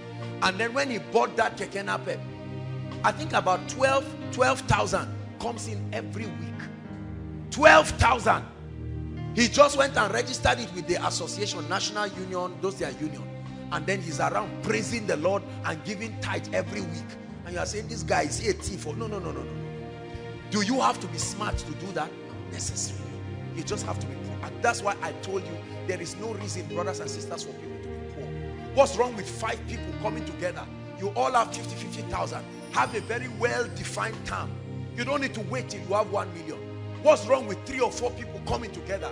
All of them having 100,000. And you buy a golf. In 4-5 months, you are broken even. And you can buy another one. And then buy another one. While that is happening, you are busy increasing your financial intelligence. How much have you spent from January to this year? To now? Some of you, millions. Look at how many of our parents are sitting down and getting angry at people. How many times did they pay them arrears of millions? What did they do with it? They went to a club and called friends and blew the money. They blew one golf away in one night to prove that their arrears has arrived. And yet we keep blaming God. But tonight God is giving somebody intelligence. You don't need to register any company. You don't need to know anybody. With an average car or an average golf, at least 3,000 is coming for you every day. This is the minimum. In 7 days is 21,000 for doing nothing. You don't need to go to school. You don't need to know nobody. But there are many people sitting on gold. And when you see blessed people, you think they are arrogant. They are not. They are not. The income that comes to your hand is in direct proportion to the demand. The transport sector. There are many people dreaming, I will go into oil and gas. I will go into oil and gas. How much do you know it takes to start oil and gas? You want to be a thief? Can't you start gradually? How many people are sitting on 5 million, 10 million? They are waiting to buy oil blocks of billions. You have eaten your own prosperity by yourself. How many people have started popcorn inside ABU? Is that not true? Popcorn. I'll never forget years ago when I think that was in 2006 or 7, I wanted to start one popcorn business in New Bamali, and I wanted somebody to manage for me. So I sent him to go and do a research for me on everything. I was surprised when the owner of the popcorn said he makes 5,000 naira every day. Every day.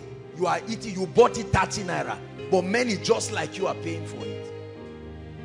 And he said during orientation and what do we call it, graduation, matric, it can skyrocket to as much as 15,000, 20,000. There is no single ice cream machine in Zaria. Not that all those ones that they put the thing as if it's tough. I'm talking of real, a standard. Look at this. There are many of you sitting down. What's wrong with 10 people who come in with creativity?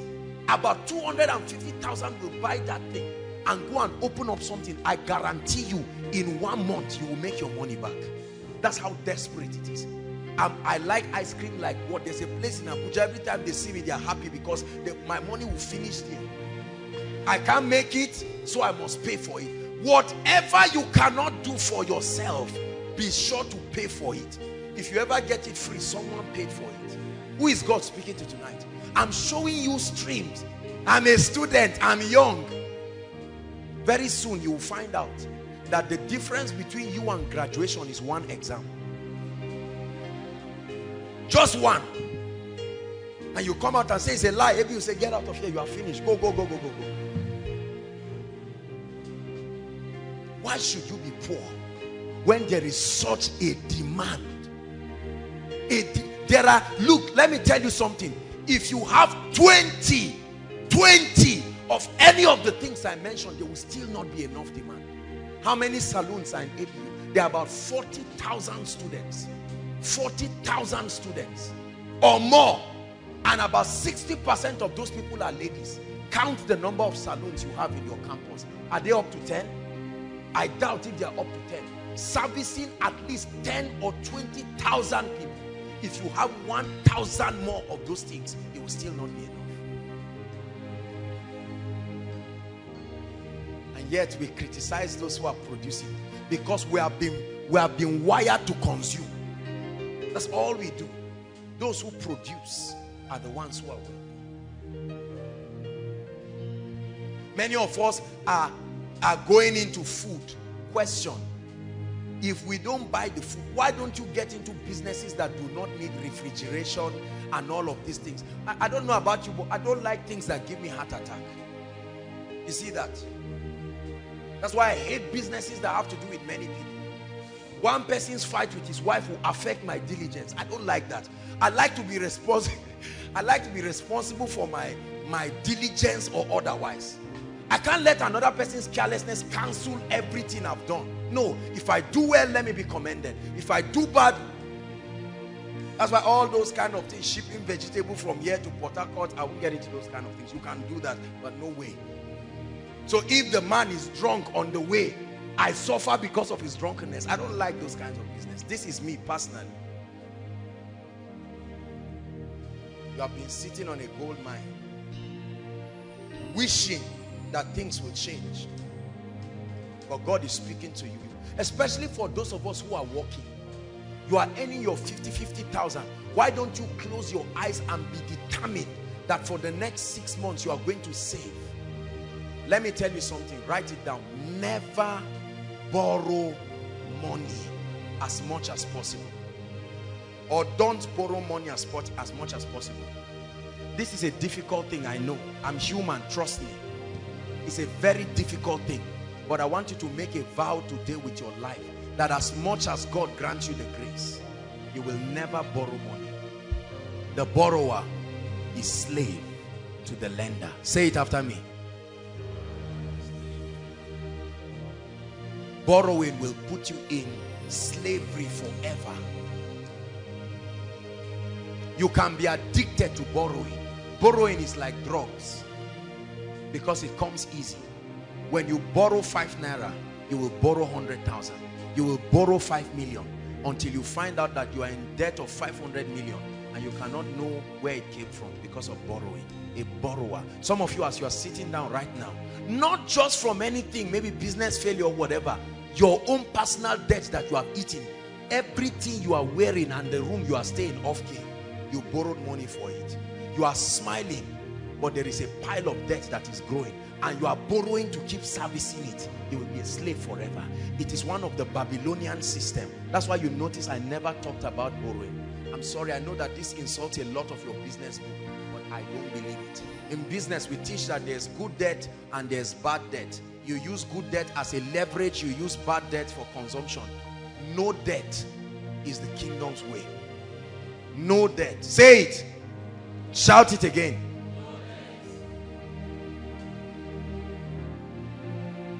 After hearing all that I've told you today, you can choose to be emotional about what I've said and get up and return back like someone returning back to his vomit. Or you can make up your mind and say, this is it. I've come to the end of myself. Lord, I'm ready to begin to take decisions. Listen, the key to producing anything in life is to adjust. The most predictable thing in life is change. Change is the most predictable thing. Whether you participate in it or not, it must happen. There are two kinds of people. There are victims of change and there are initiators of change. Whether or not you want things to change, it must change. Listen, a time will come, all your friends will rise and leave you if you don't change. You will either be a victim of the change or a benefactor and an initiator. In Nigeria, many people are the recipients of change. The wealthy people are the initiators of it. I choose to be in that category. I refuse to just be a benefactor of change or just a victim. Whatever happens, I ride with it. No, sir. We are going to pray. Rise up on your feet. Psalm 66, please. Psalm 66, verse 12.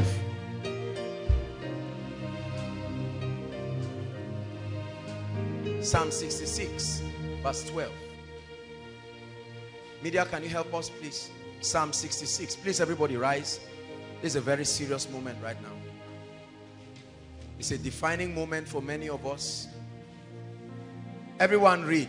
1, 2, read.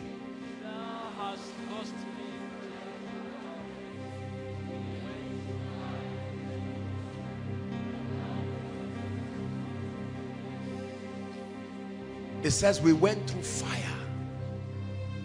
We went through water. We went through times of hardship and turbulence. But by your wisdom, you have brought us into a wealthy place.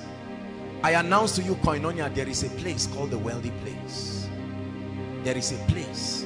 It's a place of plenty. It's a land of abundance. And it is absolutely left to you. I read you a scripture that the profit of the earth is for all. Take over, take over. I have come to the end of myself. Take over, take over. I have touched the end of myself. Hallelujah, hallelujah. I have come to the end of myself. Hallelujah, hallelujah. I have come to the end of. Sing it from your heart. Take over, take over. I have come to the end of myself. Take over. I have touched the end of myself. Hallelujah, hallelujah. I have come to the end of myself. Hallelujah, hallelujah. I have come to the end. I still remember it as clear as yesterday. The night 2004, lying down in my room at area BZ, I remember getting up and making a vow. I said, Lord, this is it. If this is what it takes to be blessed, then I insist that I must be blessed. I read Miles Monroe's books, Discovering Your Potential. Just that one book. Please hear me. And I made a vow. I told myself, I know that it will not happen overnight, but no matter how slow, I am willing to pay the price. I told myself, even if I have to leap into the wealthy place, I'm going there. I made up my mind. I said, I'm tired. I made up my mind that my children will never get up to see a cruel and wicked father because of prosperity. I made up my mind that I will never teach error in ministry because I'm looking for money. I made up my mind that I will never soil my hands into witchcraft or anything, the kind of money that will take me to hell. No. And for me to live in integrity, I knew that I would pay the price. I cried to the God of Israel. I remember it as clear as I'm looking at you. Tears were running down my eyes. And I said, oh God, I pray that you will help me. I pray that you will do something remarkable in my life. I continued like that, but nothing really happened. Watch this. We're about to round up. I want to challenge you. 2007 was when I signed out of poverty forever. Experientially, never to return there. Haven't done everything I did. I remember it was a Christ Embassy church in Port Harcourt. That night, it was Reverend Owase, Evangelist Owase. And they had challenged people to sow and to do a lot of things. And I went that night. I will never forget. I had just a bag, my one bag that they gave me, and recharge card, rechargeable lantern, sorry. I carried everything and I zipped the bag and I laid my hands I prayed with tears coming out of my eyes for 3 hours non-stop in tongues. I said, Lord, enough is enough. I'm tired of this situation. Listen, for as long as you keep massaging poverty in your life, I promise you it will never leave you. It takes aggression, the fatness of your neck, to break that chain and that yoke. That's what I did. I carried that bag and I was on my way. I went to the church. There was an overflow, so I sat down outside. And while I sat down outside, when it was time to sow, people were sowing television, signing checks of millions. I didn't have all of that, but I was determined to break out of poverty. Watch this. I wanted to move and the Holy Spirit told me to stay back. Look at this embarrassment. After everybody had given, then the Holy Spirit told me, you can now go. In a very seemingly disgraceful and embarrassing way, I carried my bag. That was my Isaac, truly from the depth of my heart, home and abroad. As I dragged it to the altar, it wasn't to give the usher and say, please, I'm embarrassed, help me drop it there. There were beautiful ladies in that church, but I said, none of you gave me money. I'm determined to break out of this poverty. Where you are determined, all these side distractions that carelessness here and there brings, you set your face like a flint. And I went there. When I went, I dropped it on the altar. Some people were laughing at me, of course, because the bag was not looking like something. I'm sure they would just send it to one orphanage. But that was my Isaac. Listen. And I returned back to my seat outside. I stood there and it was as if somebody was piercing my heart with a knife 1,000 times. And while I stayed there,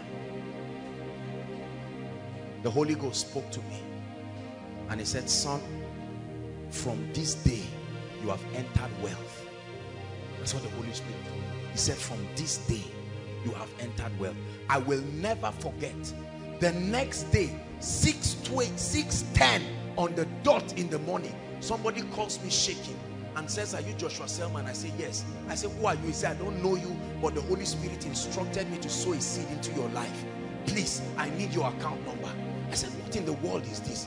A few days later, the chairman, board of trustee of this ministry, he's a general now, he called me and I think he transferred, how much was it, 400,000 or something into my account. No. He first gave me 150,000. He said, the Lord led me to tell you that you should buy a laptop and also buy a camera. They were doing a promo. Within a span of about 1 week, haven't prepared myself, the door started opening mysteriously. In less than 4 to 5 months, I made my first million. I will never forget how it felt that day. Not borrow, not father's money, not uncle and auntie, not our money. I just stood there and I said, there is a wealthy place. Time will never change anything. Decisions do. I'm going to challenge everyone to sow a seed. If you don't believe in what I'm saying, please stop. We're rounding up. The Lord led me to do this. I'm going to challenge everybody.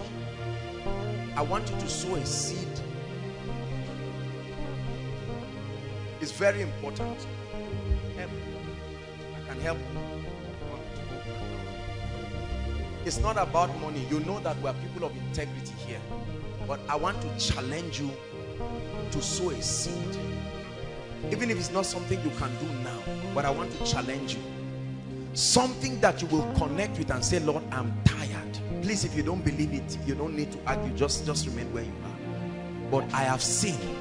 This is the correct context in which sowing of seed comes into place. Not just telling people, sow. No.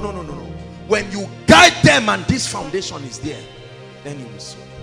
There is a minimum offering. There is a minimum amount. I can never give God less than that for the rest of my life.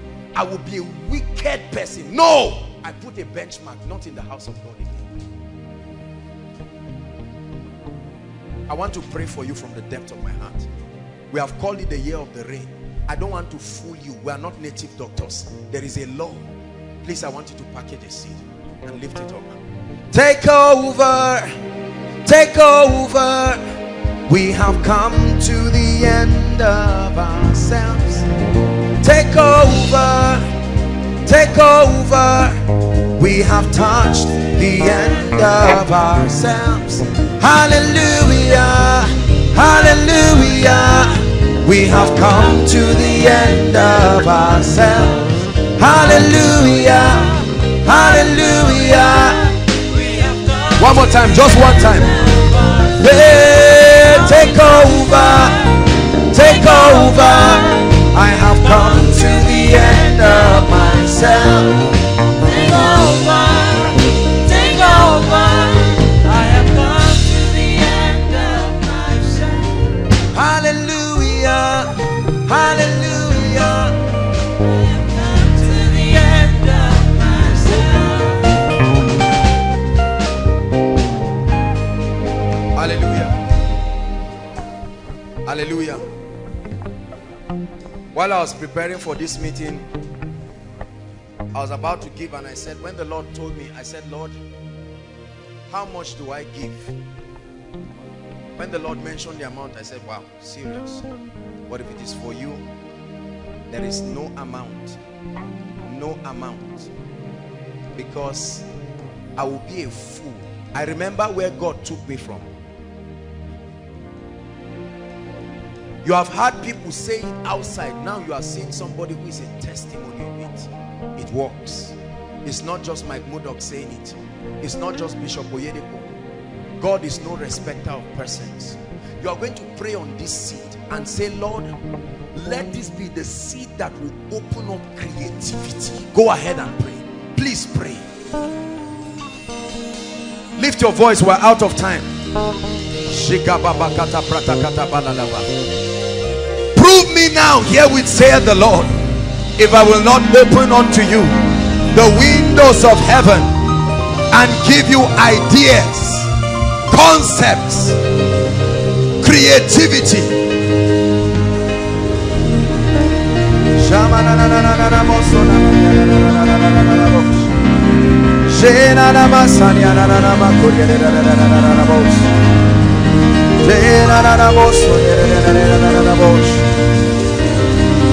Please pray.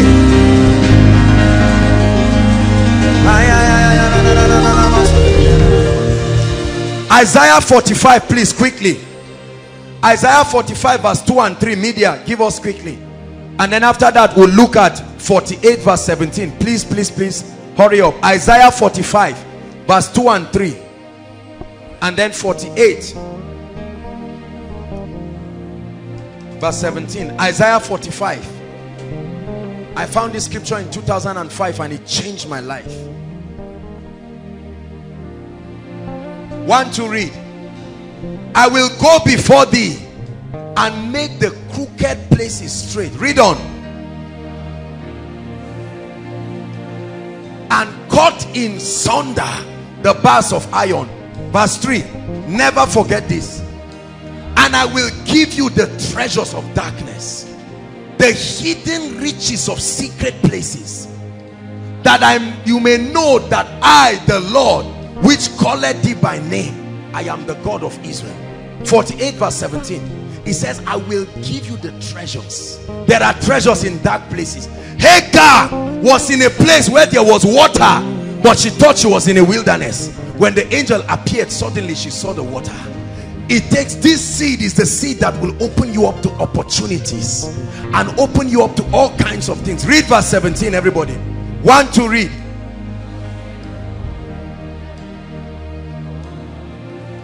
I am the Lord thy God, which teacheth thee to profit. I can lead you to the business. I can connect you to the people. I can show you what financial vehicle can turn around your life. Lift your voice and pray in 1 minute. Lord, with this seed, turn around my captivity. Are you praying, Koinonia? Like the streams of the Negev.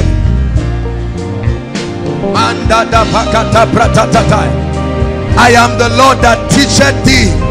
God can teach you to profit. God can teach you to profit. God can show you. When many people are looking, you can see the treasures of darkness. The gold mine that you have been sitting on, ask the Lord to open your eyes through this sea. Shakata baka pratakata banadabos. Embrotokoto prataskata banadabos. Shakata tatakatakate. Shakata tate. Is the year of the rain. Is the year of the rain. Is the year of the rain. Is the year of the rain. Lord, I'm tired of this financial level. I'm tired of this dimension. With this sea, I ask for an outpouring of creativity, an outpouring of insight. Show me what I need to do to take that business to the next level. Show me the streams of income that I need to put my hand upon, and by favor bring me resources, bring me people, bring me opportunities.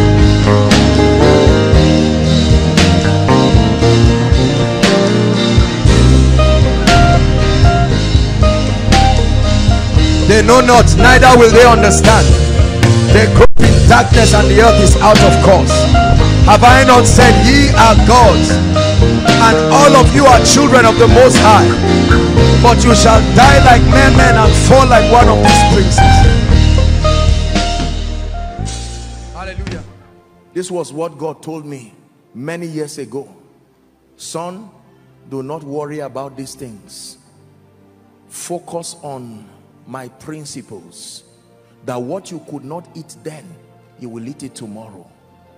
The first crusade that we went to, they were less than, maybe about the size of our worship team here. Can you imagine praying and fasting for weeks as if you would die, only to get to the crusade ground? We were in debt. The same ladies who were in the welfare were in the worship team. They climbed trees to pluck firewood for us to cook before they went to sing. But it was only our bodies that were there. Powerful crusade. And I said, Lord, someday nations and kings will come. Transformation in partnership with the word of God will take us there. And today, to him be the glory. And this is only one step out of the cave. Can I tell you this? Do not feel embarrassed by the inconveniences that you may see right now. Stop faking it. Stop roaming around getting angry and feeling this person should have helped me. The fact that they cannot remember you means you are not walking by this law. There is a level that when you get to, your helpers must remember you. So you see that it was only the body of Joseph that was in that prison. Joseph knew. I'm sure Joseph was comforting them. And they were saying, Joseph, what is the basis of your confidence? You are a prisoner like us. He said, no, it is only my body that is with you. When I get up, I will make sure that I favor you. And in one night, no. Here is the fallacy of saying people just came out of nowhere. No. They rose to match where their minds have always been. Just because you did not see their training process does not mean they were not trained. You might be a politician here, please hear me. You are starting as a local government chairman, but your level of kingdom and mental transformation is the mindset of a senator, a mindset of a president, a mindset of an ambassador. Can I tell you the truth? It will be impossible for you to remain in that position. I don't care what party you are. The force that backs this law is so powerful that no institution on earth sustains the power to stop an individual who fulfills this law. This is true.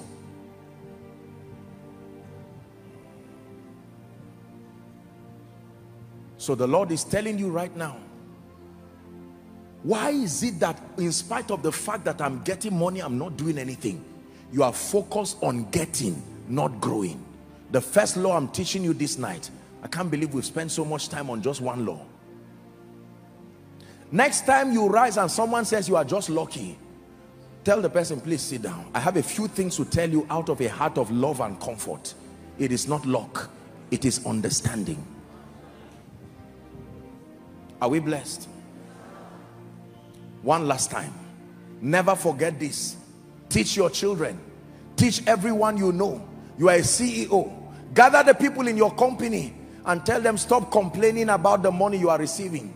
The money you are receiving is not all I am paying. It is what your mindset instructed me to pay you. The day you rise, the instruction will change. Let this be your destiny in the name of Jesus. That by growth, everything that you are looking for today, by growth. When it comes by growth, you are not afraid, because everything will grow together.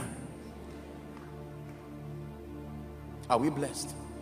Gentlemen, God bless you. I really appreciate you. Let's celebrate them. Let's give them a big...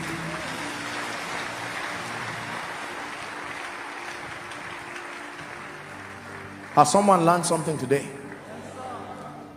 Packaging without mental upgrade will only lead you to frustration. You will give a narrative, you will not have the transformation to defend. Are we together? Yes. You cannot claim you're a millionaire and then mama will ask you for 10,000 and you are talking stories. You are not there. Simple. By faith you are there, in the spirit you are there, but physically, if you are not there, be patient and walk with the dignity of kingdom integrity. Focus more on becoming than doing. You will do, but let it come after you have become. Your physical environment will gradually and eventually reflect the true state of your mindset. Your physical environment will gradually and eventually reflect the true state of your mindset. I don't have the time, and I think I've taught it here, how the mind is renewed. You must have access to superior word-based ideas and information. The first way to upgrade your mind is access to superior word-based information. Teachings like this that come to challenge status quo and to build you. Number two, repetition of those ideas until conviction is established. Hearing once will not bring transformation. You must hear again and again. Can I tell you, there are teachings and materials I was sharing with the School of Ministry students. I stand before the God of heaven and I lie not. There are materials I have listened to more than 6,000 times. One material. The goal is not for information. The goal is for transportation into my mind until it becomes true. Number two, are we still here? So the first law is the law of mental transformation. The second law that commands wealth and abundance in this kingdom, physical law, is called the law of value. Please write it down. The law of value. Your value is a measure of your skill, your gift, your abilities, whether acquired or inherent. Your value is a measure, please write it down. Your value is a measure of your skill, your gift, your ability, whether acquired or inherent. Proverbs 18 and verse 16. Your value is a measure of your usefulness to the marketplace. Usefulness, not to destiny. It is a measure of your usefulness to the marketplace. The marketplace is a mystery. It's not just talking about a market like your shop or mall or whatever it is. A marketplace is a name given to the platform where demand and supply meet. It's called the marketplace. So your value is a representation of your usefulness to the marketplace. Write this down.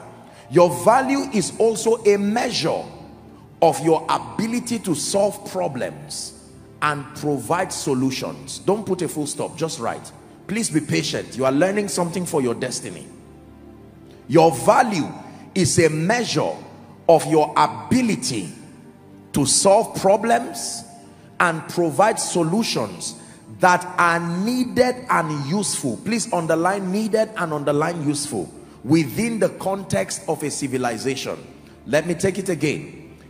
Your value is a measure of your ability to solve problems and provide solutions that are needed and useful. Solutions that are needed and useful within the context of a civilization.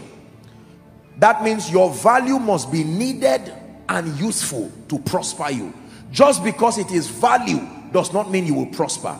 That value must be needed and it must be useful. You have that down? Write this, please. Your value decides who pursues you and who rewards you. Your value decides who pursues you and who rewards you. This is very important because you want to live a rewarded life. And now we are learning that in addition to your mental transformation, your value, a measure of your problem solving ability, decides who pursues you and who rewards you. We get paid and rewarded for bringing value to the marketplace. We get paid and we get rewarded for bringing value to the marketplace. Africa, wake up. Nigeria, wake up. These superstitious ideas we have about wealth, to believe that all we need to do is just to drop seeds, as important as it is, and our lives will magically transform into transgenerational wealth. Those teachings may have come from well-meaning people, but it is not accurate based on the authority of scripture and the wisdom we glean from those who have that result. Value. We get paid and rewarded for bringing value to the marketplace. Write this down. You must discover and develop problem-solving skills and abilities if you want to prosper. You must discover and develop problem-solving skills and abilities if you want to prosper. Superstitiously hoping that you will become a millionaire, that you will be blessed just like that, may not get the job done. You must discover and you must develop problem-solving skills and abilities. Thank you, Jesus. Write this down, please. Become a master at providing solutions and you will never be ignored. Become a master at providing solutions and you will never be ignored. All of these sentiments that come using tribe, religion, gender, age, they only become issues when your value is not needed and useful, and when you have not invested in yourself to discover and develop. The moment you discover and develop your value, under normal circumstances, you will veto the sentiments of gender, sentiments of religion, sentiments of whatever it is. Most people who are willing to pay you are desperate for results. They don't really care whether it's a male hand or a female hand that provides that result. The moment you are able to solve that problem, can I tell you this? Look up, please.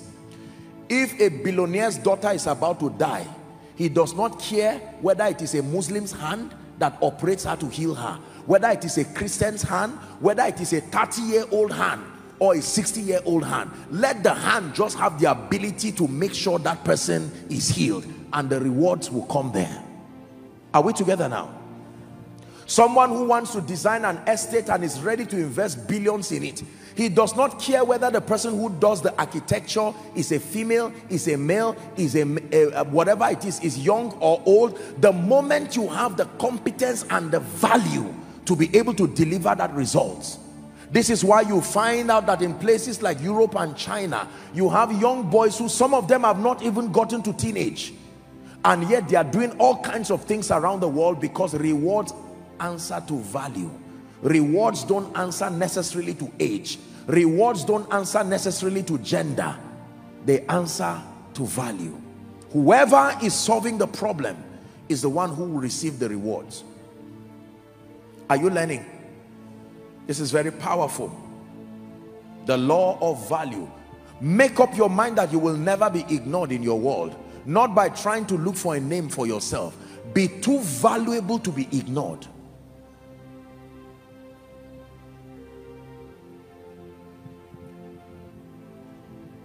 There are 7.6 billion people across this world and growing. But there are certain people around the globe who are called authorities across several areas and several sectors. Is that true?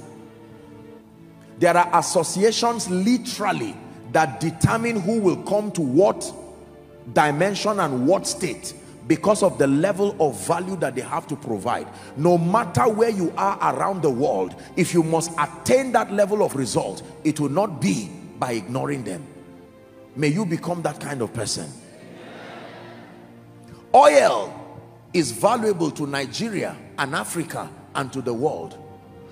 Go to the places where they mine oil in this nation and you watch the rigor and the activities that go on there.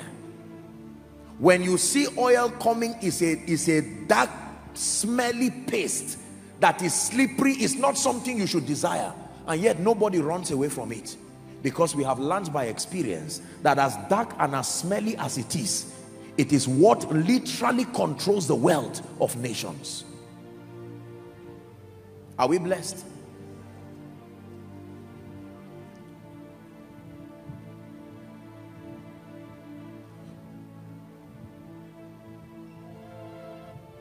There is no market I know that does not have patronage.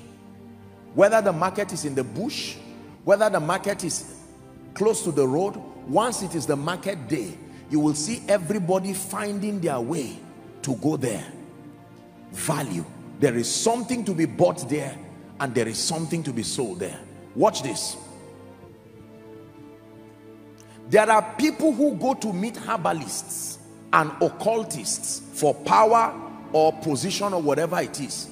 And do you know that people can get up from here and go anywhere around the world, and even several places in this nation? You can get to a place and a herbalist, a rickety looking man who is sitting down in a smelly hut, he will tell you, turn back, and you will turn back. Keep your jeep there and walk on barefoot. Look at all the sacrifices that a man can go through with joy. Why? Because there is an assurance at the back of that sacrifice that you will get some political position, or maybe your company will receive some contract. Everybody say value. It is my prayer for you that you will be so valuable that whilst you are sitting down, many people's prayer requests will be looking for you. In Genesis chapter 41, let's hurry up. In Genesis chapter 41, we'll read from verse 14, then we'll jump to 33. This was the story of Joseph and Pharaoh. Remember, Joseph interpreted the dream in Egypt, and Pharaoh sent and called Joseph. The Bible says, and they brought him hastily out of the dungeon, and he shaved himself and changed his raiment and came in unto Pharaoh. 33. Having interpreted the dream, he now began to use his value to proffer an economic solution to save the day. Now therefore, let Pharaoh look out for a man discreet and wise. It was a diplomatic way of saying, Pharaoh, I dare you, go around Egypt and check if you will find somebody like me. Now let Pharaoh look out for a man discreet and wise, and set him over the land of Egypt. Next verse, let's hurry up. Let Pharaoh do this, and let him appoint officers over the land, and take up a fifth part of the land in the 7 plenteous years. And let them gather all the food of those good years that come, and lay up corn under the land of Pharaoh, and let them heap food in the cities. We're reading. And that food shall be for store to the land against the 7 years of famine, which shall be in the land of Egypt, that the land perish not through the famine. And the thing was good in the eyes of Pharaoh, and in the eyes of all his servants. As a result, Pharaoh said unto his servants, Can we find such a one as this? May that be your testimony. That everywhere in your office, in your place of work, in your field of endeavor, that they will look around, not from a competitive standpoint, but from a standpoint of value. They can say, can we find such a one as this? A man in whom the Spirit of God is. What rewards that follow value? And Pharaoh said to Joseph, for as much as God has showed thee all this, there is none so discreet and wise as thou art. Thou shalt be over my house, and according unto thy word shall all my people be ruled. It says, only in the throne will I be greater than thou. And Pharaoh said unto Joseph, see, I have set thee over the land of Egypt. No interview, no consultation, no thinking about it, no come back tomorrow. The lifting power of value. Pharaoh took off his ring from his hand and put it upon Joseph's hand, and arrayed him in vestures of fine linen, and put a gold chain about his neck. Next verse. He made him to ride in the second chariot which he had, and they cried before him, bowed the knee to someone who 24 hours ago was a prisoner but valuable. Let me prophesy over someone here in the name of Jesus Christ. For some of you, before this week runs out, on account of the value and the investment you have been making in yourself, the Pharaoh that will send for you, the Cyrus that will send for you, I command that they must send for you and lift you in the name of Jesus Christ. Please sit down. Every blessed man is looking for valuable people. Nobody wants a liability and a nuisance in his place of work, in his place of business. Stop bringing the issue of sentiments and say, I have a brother somewhere, he does not want to give me a job. Are you valuable? There are many people who complain and say, you are not giving us this contract. Will you do the job if given? Value is an enhancer of favor. When you are valuable, it is easy for favor to find expression in your life. Number 3, for sake of time, we have to rush. The third law, physical law that is responsible for wealth and abundance, is called the law of productivity. The law of productivity. Productivity is the quality or ability to create, make, or enhance products and services. Productivity is the quality or ability to create, make, or enhance products and services. The ability to create, make, or enhance products and services. Another definition: productivity is the ability, listen carefully, this is my definition now, the ability to refine and develop your value and then turn it into products and services that are needed and useful, and then to serve it with excellence to a targeted consumer base. I will take it again, that productivity is the ability to refine and develop your value. Your value, just like crude oil, once it remains crude, it is only potential. It cannot bring you much. You will need to refine it. You will need to develop your value and then turn it into products and services that are needed and useful, and then to serve it with excellence to a targeted consumer base. Hallelujah. Are we learning? Please look up. If I use a fetcher and I look for any well around this environment and I fetch water, watch this now, and I use a white leather bag and I pour that water inside and I bring it to you as a dignitary, I said, this is my gift for you. Are you going to accept it? If I tell you to pay 100 naira, say for instance, for that, will you pay for it? But the same water that you are rejecting and getting angry and you feel insulted for for being served that water in a leather bag.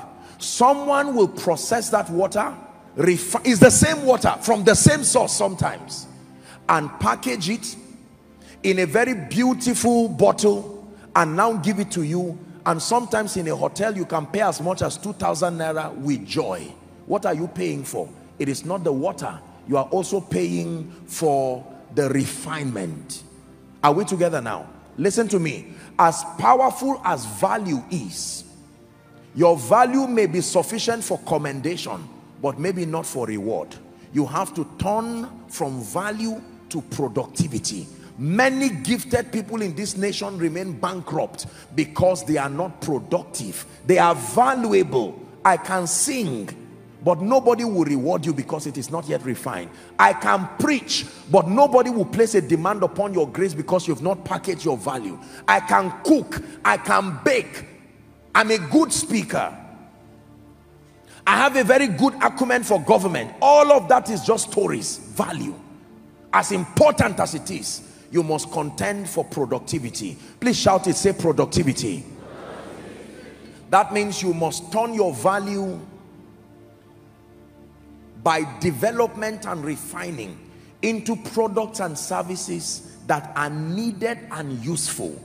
Then you can serve them with excellence to a targeted consumer base.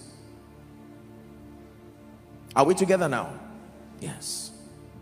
A great friend and brother, Pastor Nathaniel Bassi, one time he was sharing his story, how that not too many years before now, he was in this same country and would sing with a good voice, with grace, and yet not be rewarded and honored the way he's doing now. The difference was that he turned value, or he moved past the step of value to productivity. Now you want to invite him, for instance, you must be willing to go through all of the logistics that you go through with joy. Why? Because you are not only bringing a man who is valuable, you are bringing a man who is productive. Could this be why people keep commending you? Ah, madam, your food is so nice, and yet you are poor. The day you make up your mind to now turn that value right from your kitchen, now you begin to cook and find a way of packaging it and take it to somebody who has an influence over so many people and say, this is just a seed for you to taste. And the man says, who did this? You say, you. How long have you been doing this? I've done this all my life. Okay, I need 100 pieces of this by tomorrow. You see that now? God now positions your destiny helpers, and in 1 month you are already cooking for kings. It is only when you serve kings that you receive the reward of kings. Never stop developing yourself until you find out you are in the palace. The palace is where the gold is. The palace is where treasures are kept. If you are serving gatekeepers and serving people, thank God for that, but keep evolving. The day you see the king, you can know that you have found rest.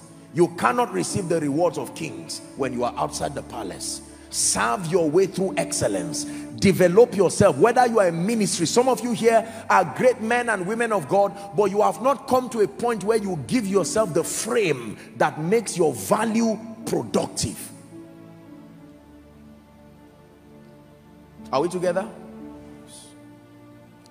The law of productivity. When I found this, it changed my life. I made up my mind that I will invest in every aspect of my life and make sure that I continue to package my value and to serve it with excellence. Being valuable is not enough.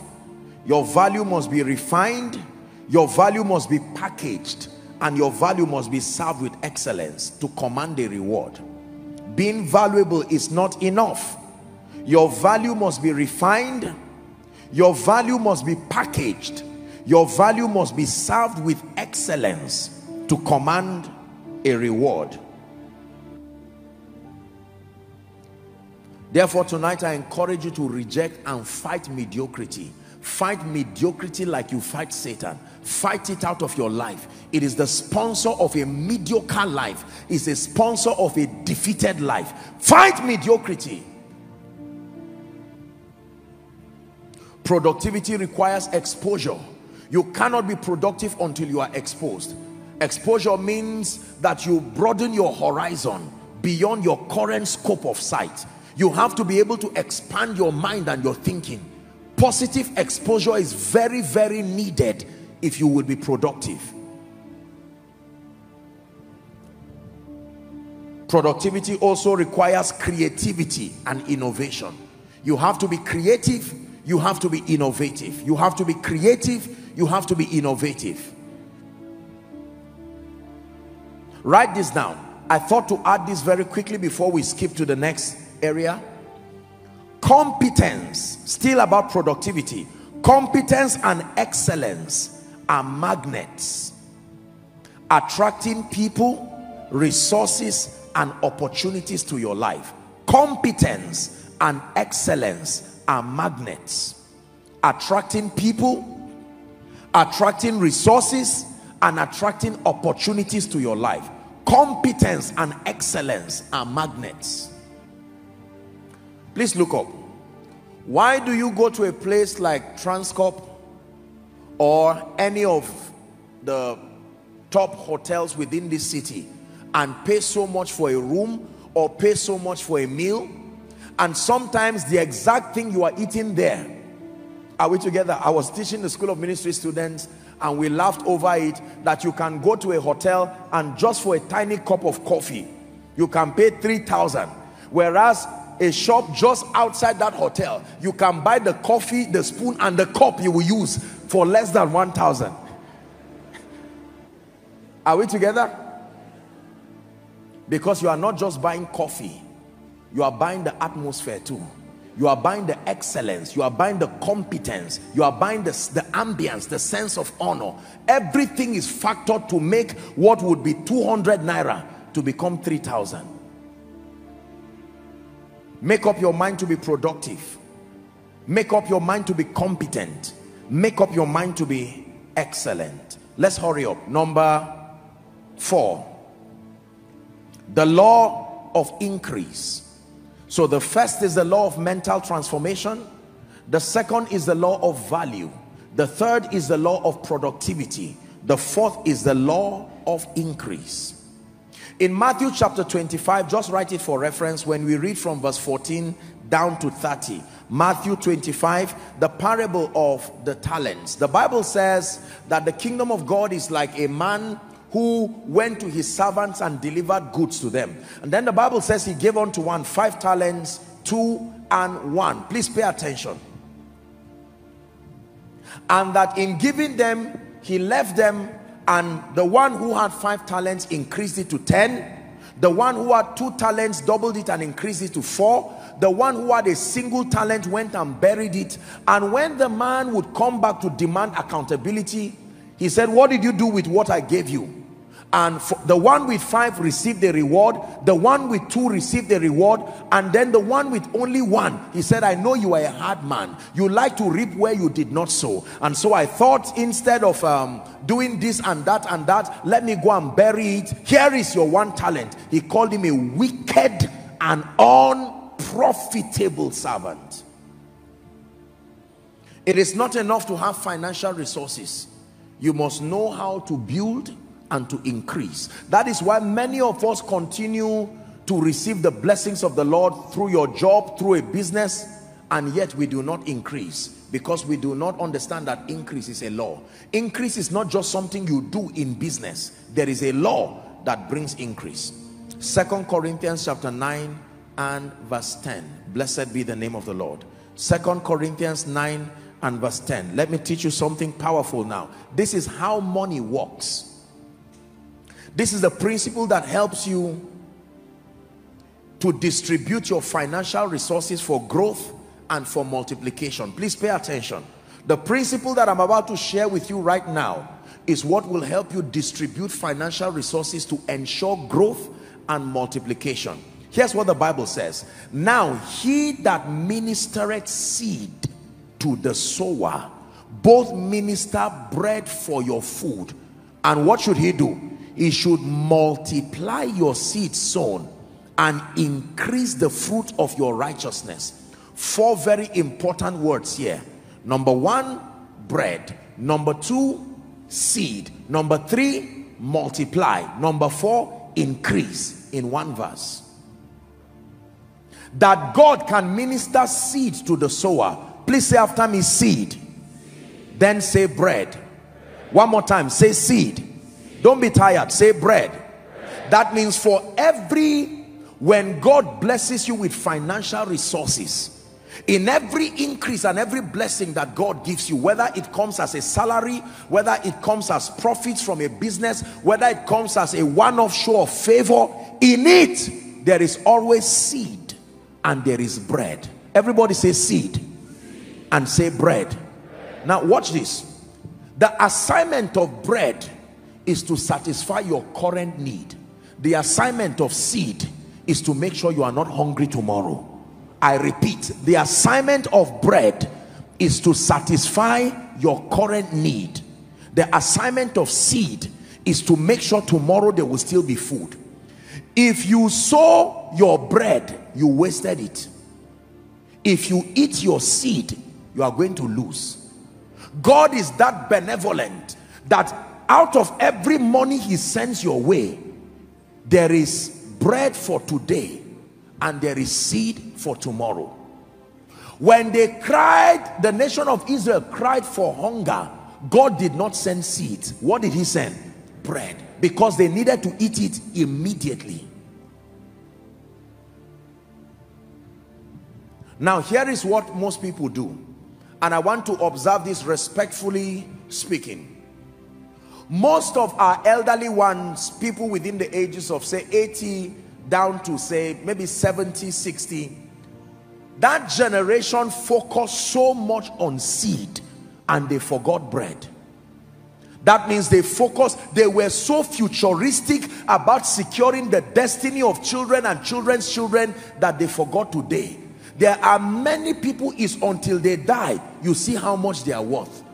Now the children discover that this man who died had properties that he bought around, but while he was alive there were times in that house they did not have food to eat.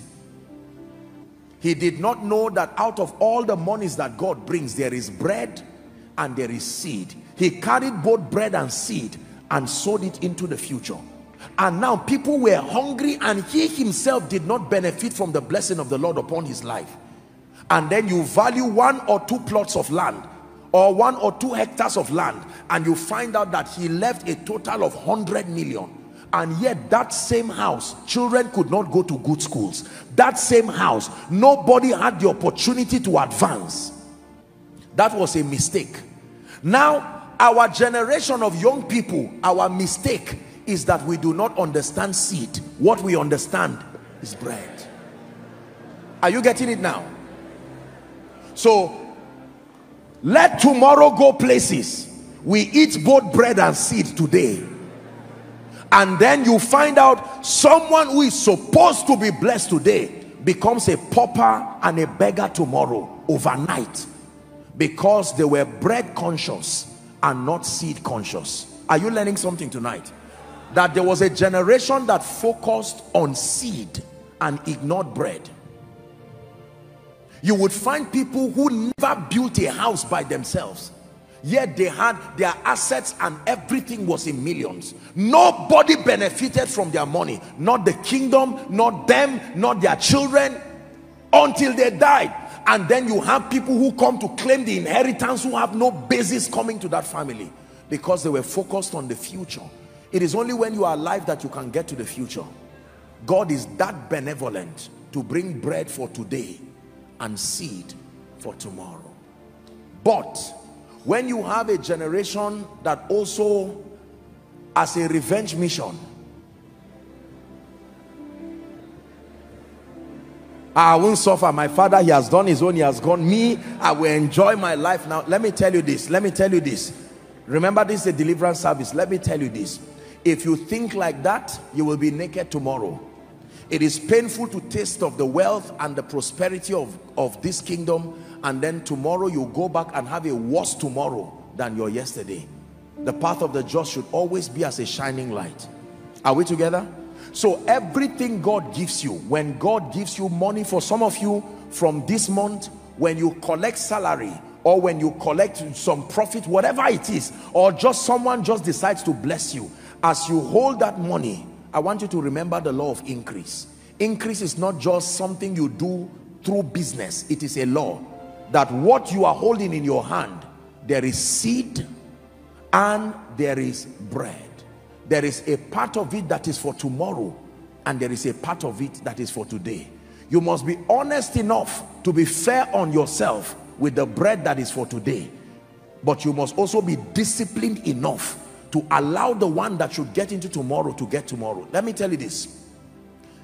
If you were to meet your accountant and ask him, please, I need a total of every money that has entered my bank account from when I opened it, you will repent for 1 year for the kind of wastage. You will sit down and say, I can't imagine that 100 million has passed through this account, 1 billion has passed through this account, but no house, no car, no education. Where did it go to? I will tell you, you ate both seed and bread. Is God speaking to us?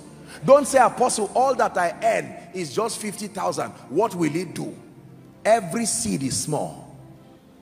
There is no seed that is a tree. There is no seed that is as big as my hand.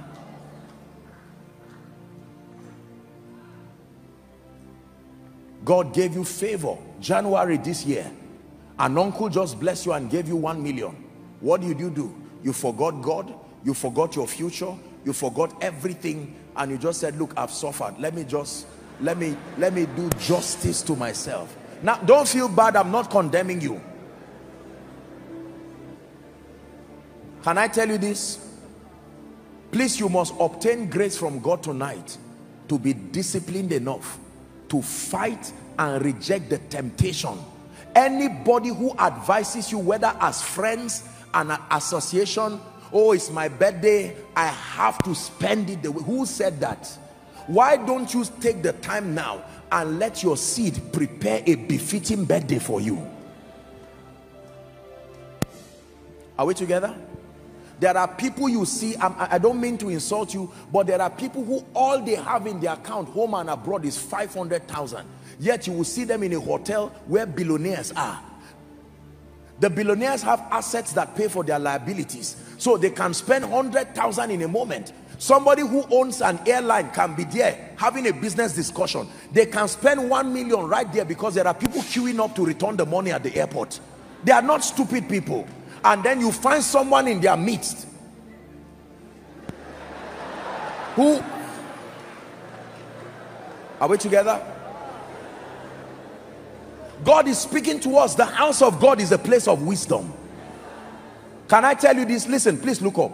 Have the courage to look at friends, look at everybody, to say, look, I like this idea, but I may not have the budget for this for now. I will note it, and when I am ready, they will look at you and, are you saying that NMPC job you are working in, don't fall our hand, don't do this? Can I tell you, summon the courage to let them know you have mental prosperity. Mental prosperity. There are people who would have been house owners in this city if only they knew how to eat bread and sow seeds. Is that true? I don't mean to insult you, and please forgive me if you think I do, but there are people who have spent 10 years, 20 years, 30 years in Abuja here. They don't have one land. As at the time, land was 500,000 in some places, 50,000. They watched it go from 1 million to 5 million to 10 million to 20 million.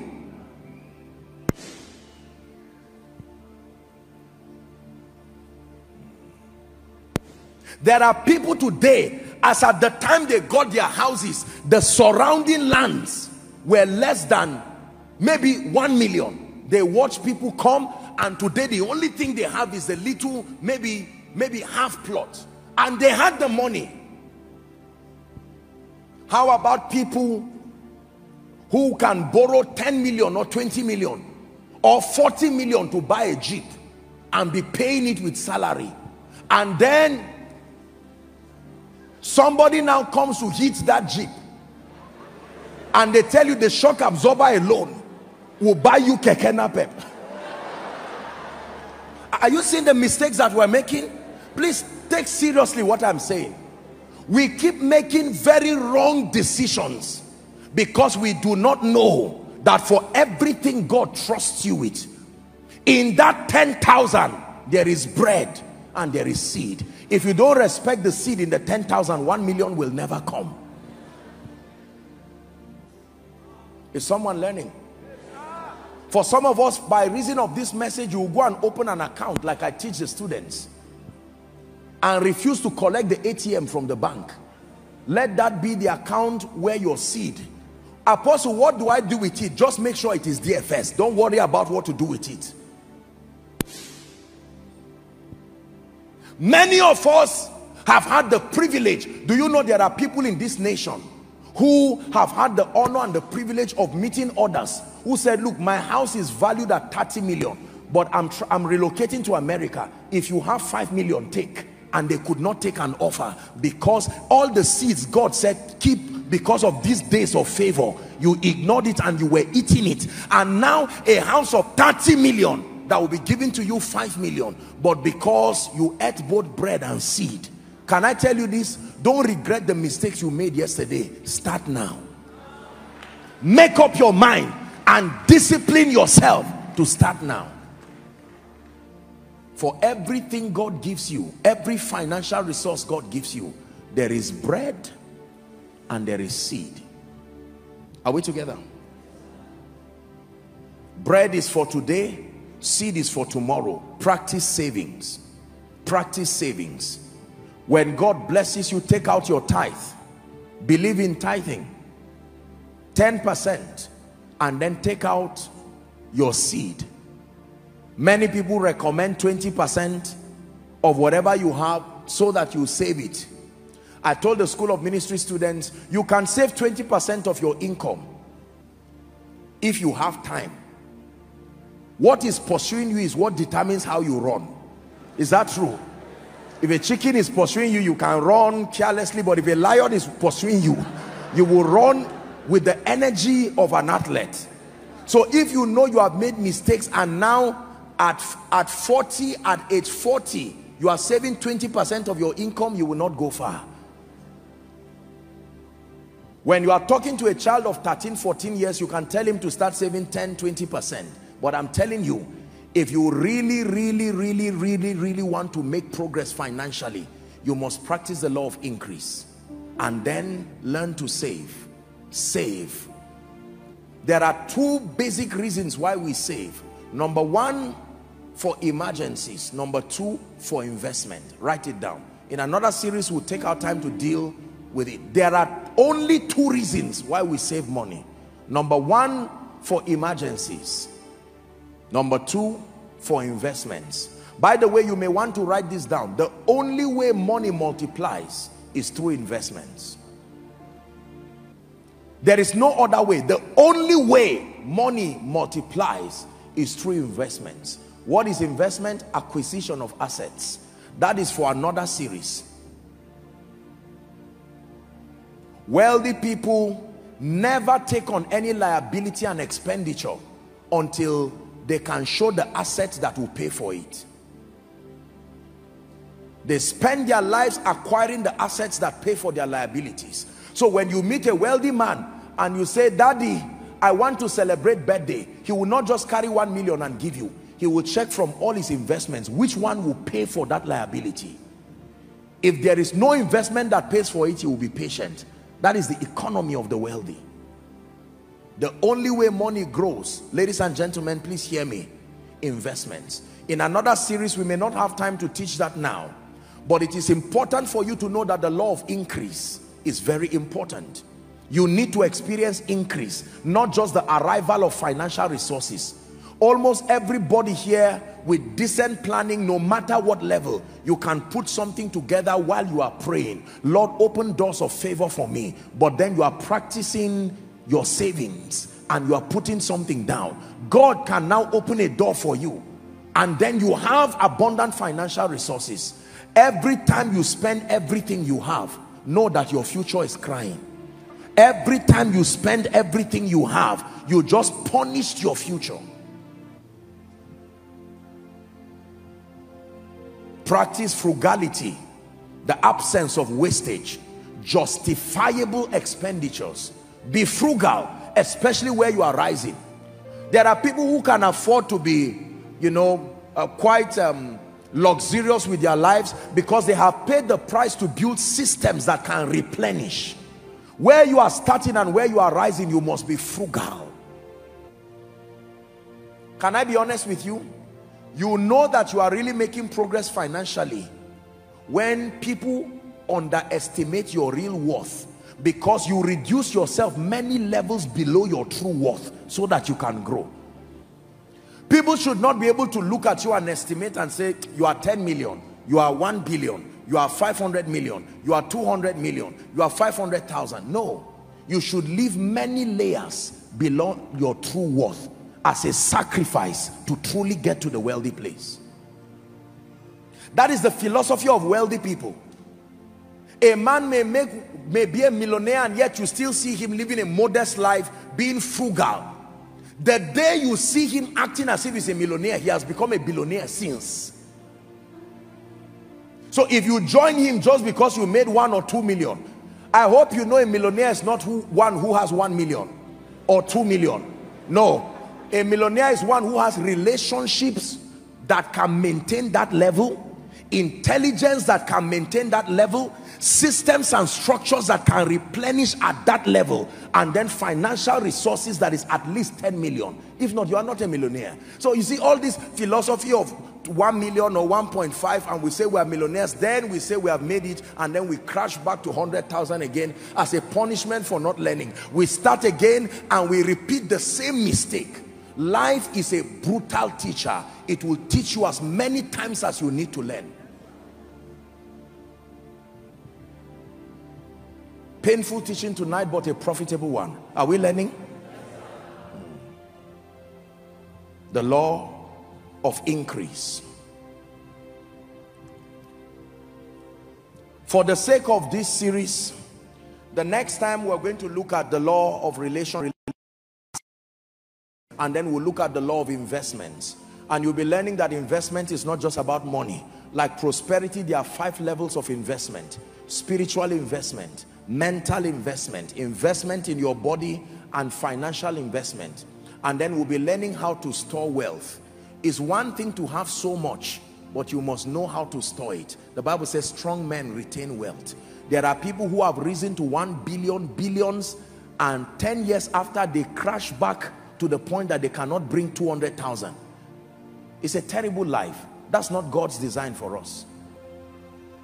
It is the reason why in Africa we do not perpetuate wealth, because it starts and ends with us. You start from 0 naira, you rise to 1 billion. By the end of your life, you are -1. Your children start, they balance up that to 0 and start again. It's not supposed to be so. The Bible says a good man leaveth an inheritance for his children's children, not his children. You must be 2 generations ahead. That's how you measure your success. A quick recap. Number 1, the law of mental transformation. Number 2, the law of value. Are we still here? Number 3, the law of productivity. Number 4, the law of increase. Now, we're wrapping up. Please pay attention. This is a very sensitive moment now. I'll have to end here for this series, but I want to end by showing you that in this kingdom we have an advantage. There is the prophetic dimension of wealth. You may not learn this in a business seminar, but it is true. There is an advantage that we have in this kingdom. We are not helpless. There is the prophetic dimension of wealth. We're about to pray. This is very important. In 2 Chronicles chapter 20, when you read from verse 20 to 25, the story of Jehoshaphat and Judah, when they were attacked by 3 nations that came in unity to fight them. 2 Chronicles chapter 20, we'll begin to read from verse 20. Please, let's hurry up for time. The Bible says, and they rose early in the morning and went forth into the wilderness of Tekoa. Pay attention now. And as they went forth, Jehoshaphat stood and said, hear me, O Judah. Koinonia, God is speaking. And ye inhabitants of Jerusalem, believe in the Lord your God. So shall ye be established. Believe his prophets, so shall ye prosper. Not just believe the business you are doing. Not just believe that your mind is transformed. There is an advantage that I built in my economy for the saints in light. Are we together? By the time you read down to 25, the people began to kill themselves, and then all they came and they saw dead bodies there. And the Bible says Jehoshaphat and the people, they could not take the spoils away. Why will people carry gold to war? Because God wanted to use a prophetic dimension and give it to his people. Believers, hear me. The prophetic dimension of wealth is not a license for laziness. It's a system of advantage incorporated in God's economy to prove to creation that there is a God that backs the saints. Are we together? Hosea chapter 12 and verse 13, very quickly. And by a prophet the Lord brought Israel out of Egypt. Egypt is a place of captivity. And by a prophet was he preserved. In 2 Kings chapter 7 from verse 1, just write it down. You don't have, we don't have the time to read it. Elisha said, this was a famine in Samaria. I'm showing you how territories were restored through the prophetic. Hear ye the word of the Lord. Thus saith the Lord, tomorrow about this time shall a measure of fine flour be sold for a shekel, and 2 measures of barley for a shekel in the gate of Samaria. This is prophecy. When there was famine, the economists were still there. When there was famine, the business people were still there. Can I tell you, there are times when your fishing will not bring fish. It is not that your net is not good. It is not that your skill is not good. It is that there are powers that can stop the fish from coming there. At that time, you don't just need business acumen. You need a prophetic advantage. Are we together? In Luke chapter 5, let's read that very quickly from verse 1. And it came to pass, as the people pressed upon him to hear the word of God, he stood by the lake of Gennesareth. And he saw 2 ships standing by the lake, but the fishermen were gone out of them and were washing their nets. What were they washing? So they were valuable. They had boats, they had nets, they were productive. Are we together now? Oh, there are times they were responsible and transformed enough to go for fishing. There are times that mental transformation can be limited. There are times that your value can be limited. There are times that your skill, you are as productive as you can, but because we live in a realm that is spiritual, you will need Jesus. And he entered into one of the ships, which was Simon's, and prayed him that he would thrust out a little from the land.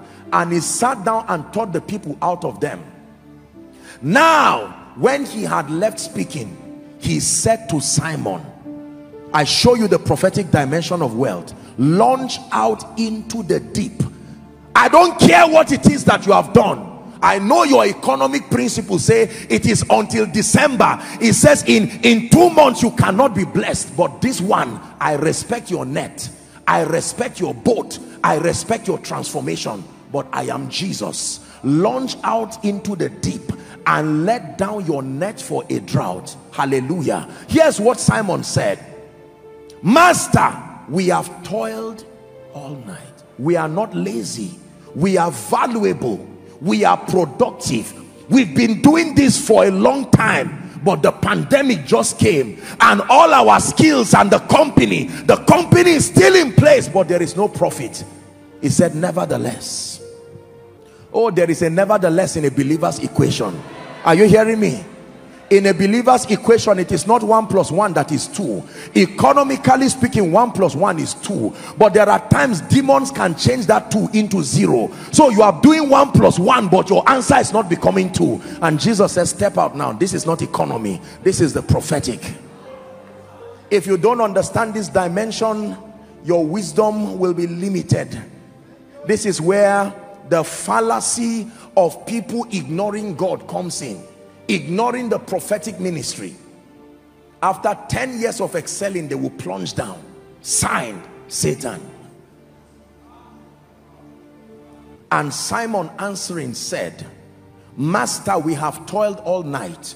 We have taken nothing. Nevertheless, at thy word I will let down the net. What happened? Verse 6. When they had this done, they enclosed a great multitude of fishes, and their net brake. They had never caught this kind of miracle. Let me tell you what the prophetic can do.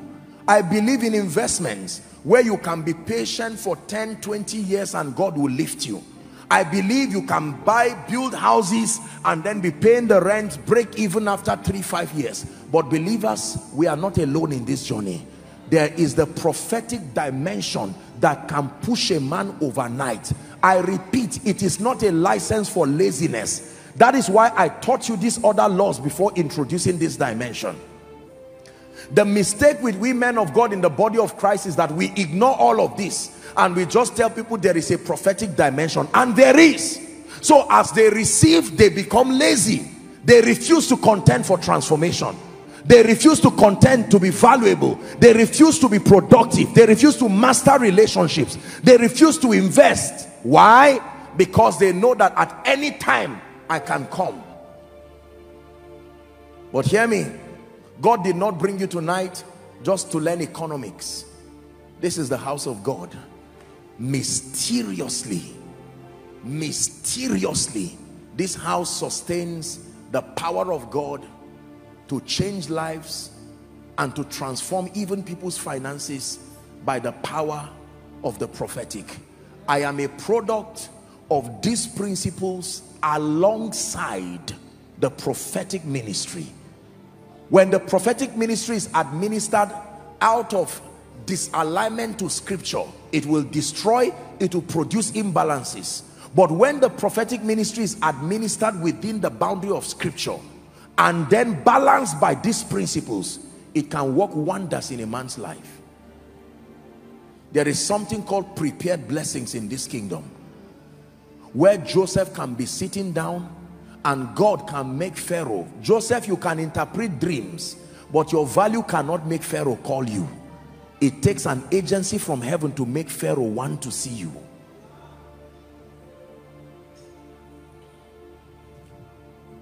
I took my time to pray over the things that I'm about to declare. Let me wrap up tonight before we pray. Let me define for you what is the power to get wealth based on everything I've said. What then is the power to get wealth? Never forget this definition. Two definitions I will give you. Number one, the power to get wealth is an engracing by the Holy Spirit upon an individual, upon an organization. An engracing by the Holy Spirit upon an individual, upon an organization that, number one, attracts to the life of that individual people, opportunities and resources. We're defining the power to get wealth. An engracing from the Holy Spirit that can come upon the life of an individual, and it works like a magnet, attracting to your life people, the ministry of men, attracting to your life opportunities, attracting to your life resources. Number two, the power to get wealth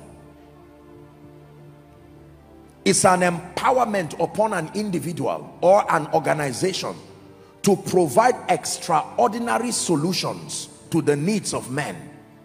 To provide extraordinary solutions to the needs of men, leading to all kinds of rewards, principally financial rewards. An empowerment upon an individual, an empowerment upon a family, an empowerment upon a business, an empowerment upon an organization, a ministry, to provide extraordinary solutions to the needs of men, leading to all kinds of results, honor, influence, principally financial rewards. This is the power to get wealth. So when the Bible says God gives men the power to get wealth, he places a grace upon their lives that can attract to their space people, resources, and opportunities. And then he engraces the people to provide extraordinary solutions that will lead to all kinds of results, rewards, even financial rewards. I have an assignment as we wrap up this series. It's our first financial series officially in this ministry. It won't be the last. There are many other dimensions to cover. By the grace of God, I'm committed to communicating the whole counsel of God. But hear me, truly I tell you, there is a prophetic dimension of wealth. I have walked in keeping with the laws of transformation. I have walked in keeping with the laws of value, the laws of productivity, and all the other laws. But many instances in my life, I've had the honor and the privilege to receive a prophetic push. And I can tell you the wonder that this did in my life. We're wrapping up. This is a very sensitive moment. Please pay attention. Please pay attention. In Matthew chapter 10 and verse 41, you want the prophetic to work for you, you have to know how the prophetic works. It says, he that receives a prophet in the name of a prophet shall receive a prophet's reward, and he that receives a righteous man in the name of a righteous man shall receive a righteous man's reward. I don't have the time to begin to tell you different experiences in my life and in this ministry where God granted the grace to provoke the prophetic, and when the prophetic came, it took us to different levels of the blessings of the Lord.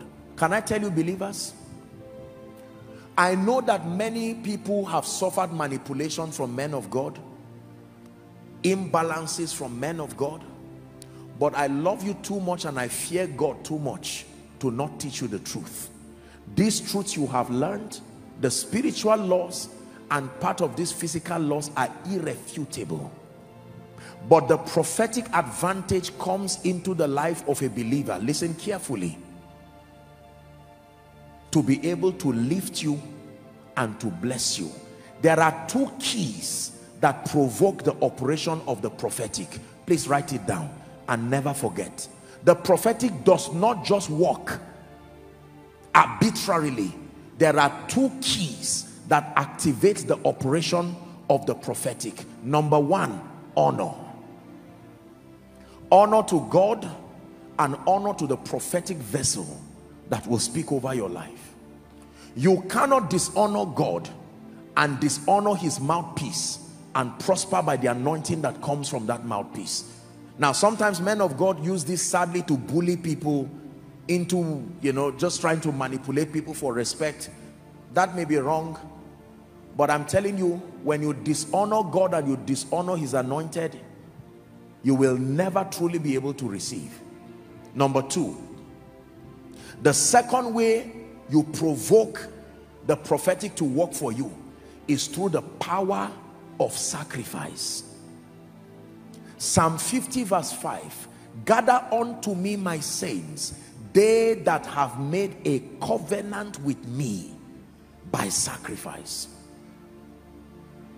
You can't imagine how I've struggled to come and teach this prophetic dimension, but because I cannot, my mind, I will not even be able to sleep knowing that I did not open you up to this dimension.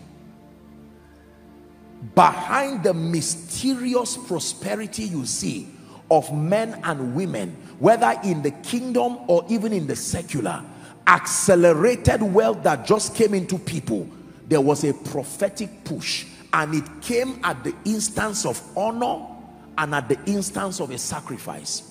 I'm going to be speaking over your life. I'm going to be declaring over you. But let me tell you this.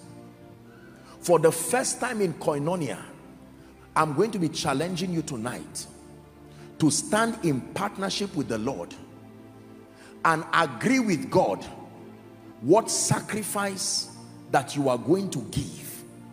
with understanding to break out of any financial circle of limitation and retrogression, years of poverty and yokes of darkness. Listen, if you don't believe what I'm teaching and what I'm saying, please do not do it. Just listen to what I'm telling you. You are absolutely at liberty to ignore what I'm telling you.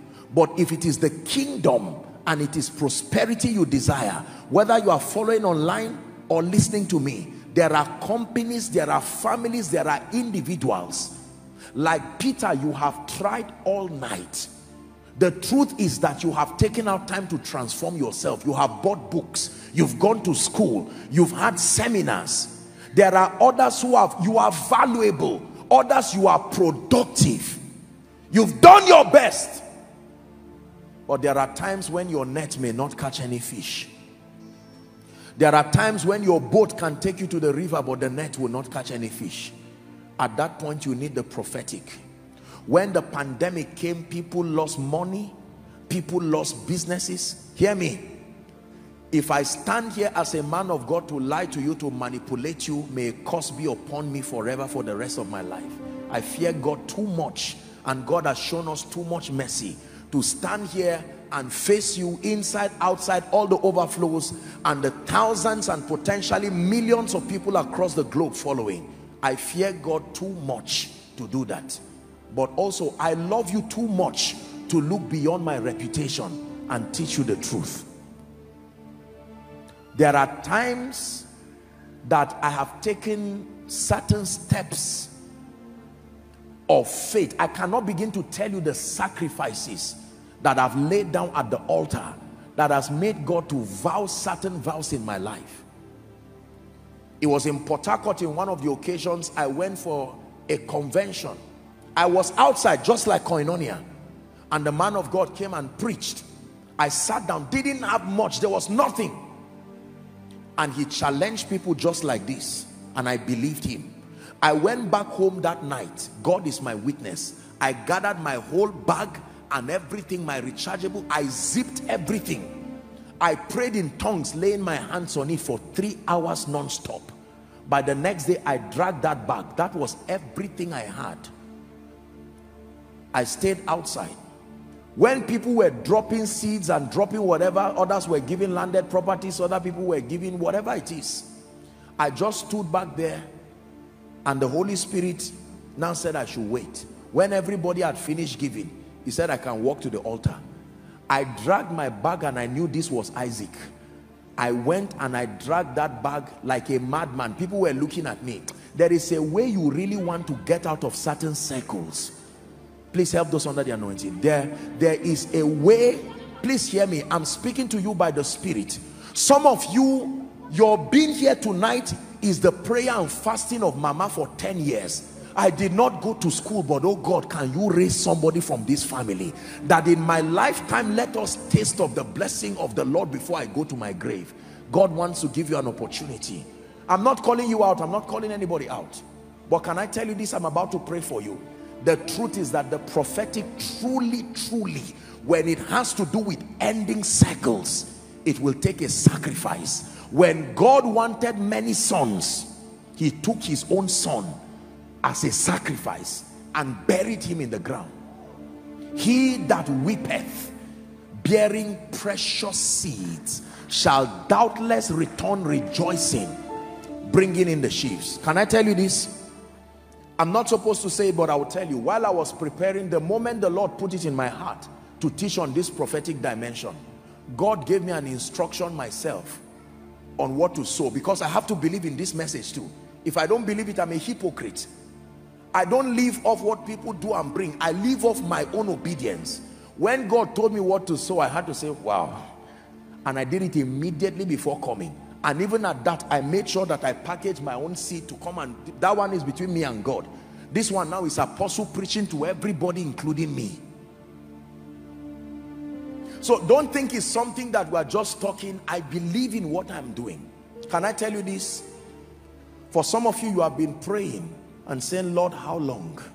I am tired of this circle. For others, you need to go and contend for transformation. Others, you need to work on your value. Others, you need to work on productivity. Others, you need to work on all the spiritual laws. But in addition to that, God is giving us an opportunity tonight to end circles. When I dropped that seed and I returned back, I remember the Holy Ghost spoke to me outside and said, from this day, you have entered wealth. I didn't understand what that meant. Listen carefully. God is my witness. By the next day, 6:10 in the morning, someone calls me shaking under the anointing. Who is this? Are you so and so? I said, yes. He said, send me your account number. I just thought immediately these are all these scammers who just want. He said, no. I woke up this morning with an instruction that I should do a transfer to your account. I said, what is this? I had a release in my spirit. I took the risk. I was surprised to see what the person sent. I said, what in the world is this? God now connected me to somebody, and the rest is history. God began to lift and to show himself faithful. Somebody who loved me so much, you will think that I don't know. If I cough, that man will buy me a pharmacy, not a drug. I started watching these things happen. Only a fool lives what works. I held on to that truth and I said, this must work. I remember one time in this ministry when we started, the Lord gave an instruction to empty the entire account. I stand by the God of heaven and I tell you the truth. That's an economic risk. There are times when under divine instruction, both bread and seed can go. You can cast your bread upon the waters, and after many days, he says, you will find it. In 1 week, 7 days, what God did for this ministry, this dear vision he has so honored, till Jesus comes, we will not recover from it. I'm not teaching you cunningly devised fables. Many of you are already practitioners of these truths. Some of you are practitioners of it, but by manipulation. Some of you are doing it, but there was no light and revelation. Can I tell you this? I'm about to pray for you. Our time is up.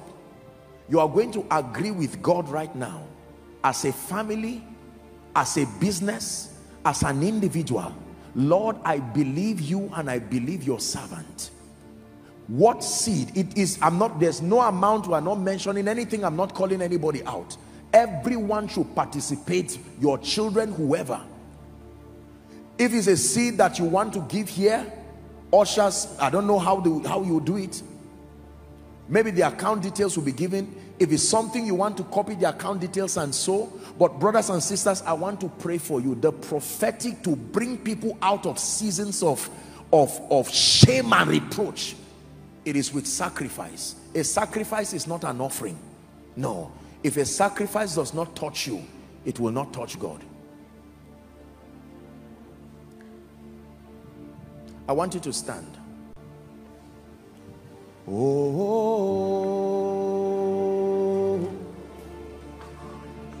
my lifting has come. Oh,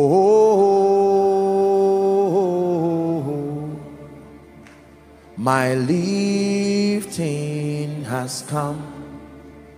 Oh, my rising has come. Oh,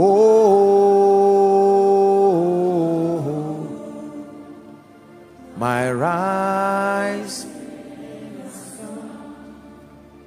The Lord gave me an instruction many years ago to carry a seed which was a sacrifice and take to Canaan land and go and drop it before God's servant. It was a huge sacrifice. I got up like a madman, got the next available flight, went there, did everything I did. I came out with joy knowing that my life would change. And the Holy Spirit asked me to come out of the vehicle. He said I should lay my hands on the ground there in Canaan land. And he says, from today you have entered the overflow anointing. I can show you different points in my life A day came in my life when the Lord spoke to me and said, I will begin to raise people who will be personal financiers to your life, not ministry. I will begin to raise kings and nobles from across the globe whose assignment is to make sure you are comfortable serving the purposes of God. I believed him. A sacrifice is powerful. A sacrifice can change an individual's life. Listen to me. I'm going to give you room to pray in 1 minute. You will know some of you are in debt right now, into the millions and into the billions, corporate debt, personal debt. Some of you have lost money in investments. There is no way you can get it back. Some of you, there are all kinds of problems. You have court cases right now. This kind goeth not, but by sacrifice. I'm going to give you 2 minutes, our time is gone, to cry before the God of heaven and to tell him, Lord, I have come to the end of this season of begging and borrowing and crying. Please take it serious, please. In the name of Jesus, who is the Son of the living God, no distraction, everywhere overflows. Please pray. Some of you are crying. Don't be ashamed of your tears. God is giving you an opportunity to change your life. Pray. Let it be from the depth of your heart. Your life is about to change. Oh, my lifting has come. Oh, my lifting has come. Oh,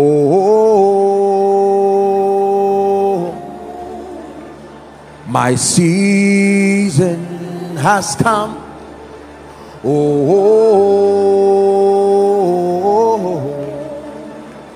my season.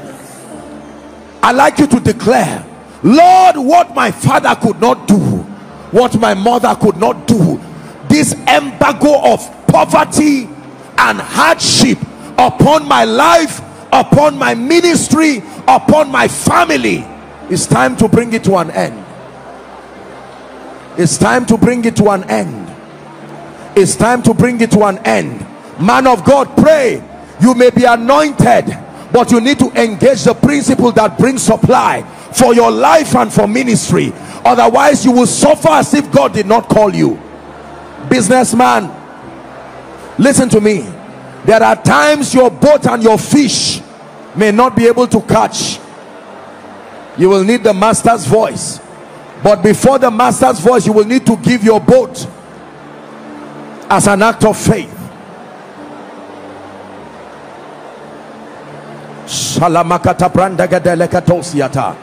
Don't fight what God puts in your heart. For some of you, this may be the first time in your Christian experience you will be making a real sacrifice, prompted by a man of God. For others, that is the principle that kept lifting you to where you are. In the name of Jesus. Now please listen to me. Please hear me. Ushers, I'd like you to just, I don't know how you do it, but position yourselves around. Just help them, please. My God, I sense such a strong anointing here. I'm about to break certain things now. If there is a seed here and you have it, your sacrifice, whatever, a check you're writing, we can have the account numbers projected. Please make sure no scammer or nobody defrauds you. We're people of integrity. Whatever seed, I want to pray for you. When God spoke with joy, I gave mine, and I still made sure. I said, no, I cannot come and be praying for God's people and then not hold a sacrifice to myself. I believe in this thing that I teach with all my heart. This is how He's brought us thus far. There is no magic to it. I want to pray for you. There is a grace that will come upon you today. Please hear me. Many of you, you will marvel and wonder at what God begins to do. There is an anointing that will come upon businesses, upon individuals. I'm telling you this by the God who called me. that at the instance of this sacrifice, and those who are following from any nation, the US, Europe, here in Nigeria, there are pastors who are watching. God is telling you to do this for your ministry. There are business people who are watching. God has been speaking to you for a long time. Now is the time. I'm not asking anybody to come out. If you're doing a transfer, that is the account there. Alas, kodila kaushiata. Predele shele baruzia zenekatuske alabada. If you have your seed, lift it. If it's a transfer, do it. If you're making a commitment, please don't be emotional and don't make emotional decisions. No. But I can tell you by God, this is an instruction that God gave me. Otherwise, I would not do this. Since Koinonia started in Abuja, this is the first time that a call is being made by the Spirit of God.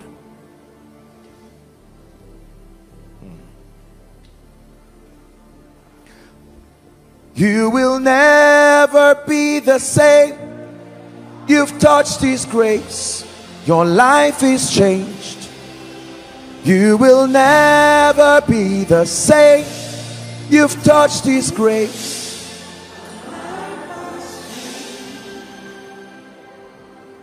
Please keep standing. I'm going to pray. I'm going to bow my knees to the God of my covenant. Listen to me. If you have never believed a man of God in your life, please, I want you to believe. Don't waste your time. Please, no movement around. I want you to believe. I want to pray for you.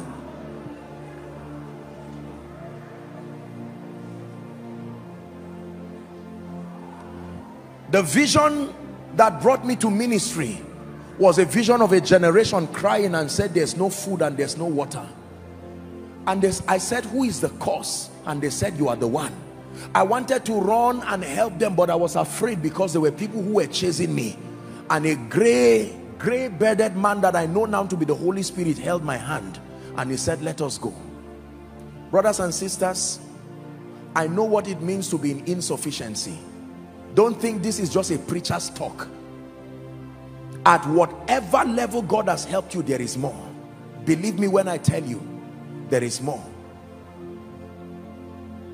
It will look like arrogance to begin to tell you the faithfulness of God. I just leave that as let Jesus be glorified. But I want to pray for you. I want you to believe and shout a resounding amen. Whether you are standing or falling, I want you to believe it with all your heart. Father, don't kneel. You can stand. I will do the kneeling. I kneel and I bow before you by this apostolic and prophetic grace.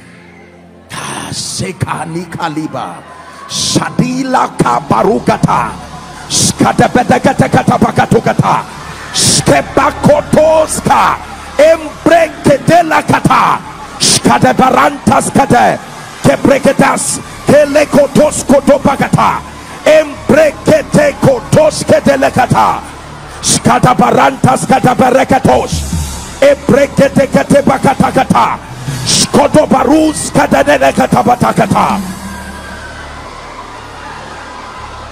Every force sitting on anyone's financial destiny right now, in the name of Jesus, by the power that raised Christ from the dead, let that force be dislodged now.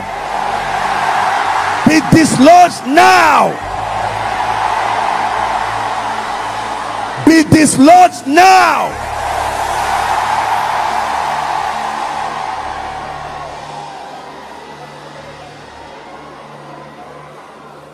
Master, we have toiled all night.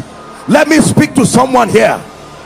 Let the seasons of toiling,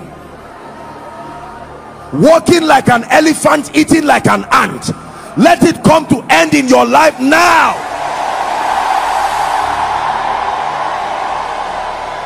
Let it come to end in your life now. Hear me.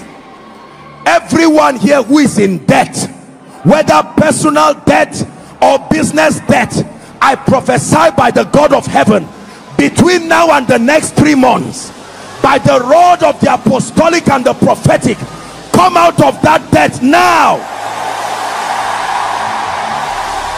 Come out of that debt now.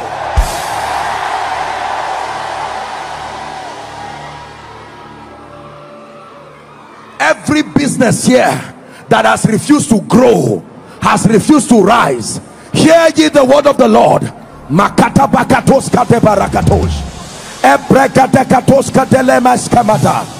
Between now and the end of 2021, be 10 times better than you are.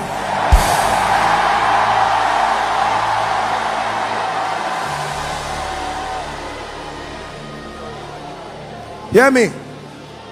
There are many of us here, it's not like you are lacking food to eat, but you keep recycling the same financial level.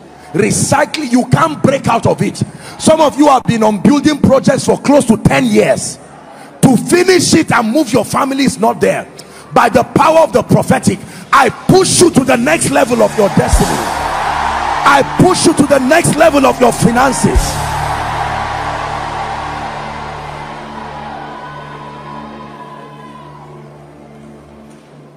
Hear me. I tell you, fire is falling. There are families here that love the Lord with all their hearts, but nobody has risen financially in that family for whatever reason. If you belong to that family right now, I'm speaking to you because the power of God is coming upon you. I decree and declare, anyone here who is part of any family where the circle is just poverty, lack and hardship, I declare, may that curse be broken now. May that curse be broken now.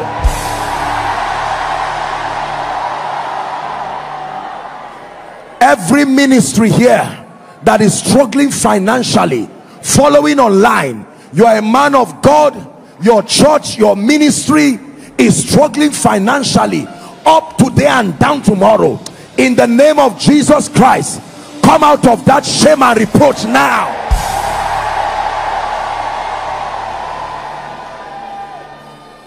I want to pray for you. The Lord is ministering to me that there are people, it's not like you are poor, but all your resources are hanging everywhere. You keep watching resources that are supposed to have come, but it does not come. Wherever it is, manis kadiba lakatoskiata, paragada bashkata, ebreketaskiabata. In the name of Jesus, I decree and declare, I command those resources to come to you now. Come to you now. Come to you now.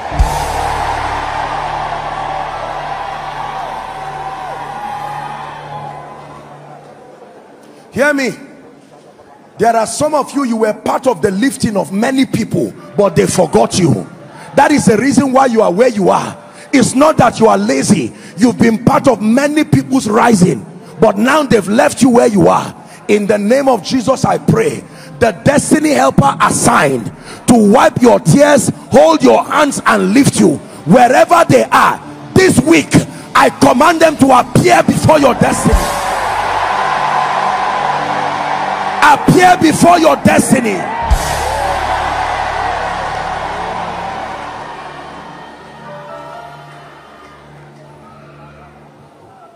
All those trusting God for jobs, trusting God to start businesses, trusting God for any value adding structure, in the name of Jesus, I declare by the power that raised Christ from the dead, beginning from this week, let there be testimonies.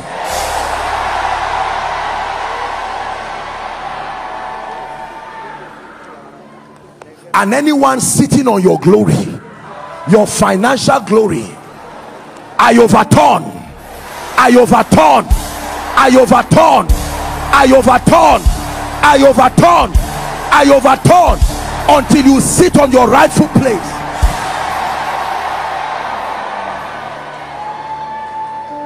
Hear me. There are many of you, as you go to sleep tonight, God will open up to you visions and he will tell you what to do.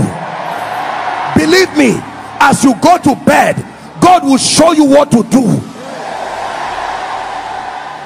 Hear me. There are some of you here, because of the urgency of the situation in your life, a fish does not carry coin, but when there is need to pay tax, God can make even a fish to bring coin. I pray for you, from the most unexpected means, may the resources to take away shame from your life, may it appear in the name of Jesus.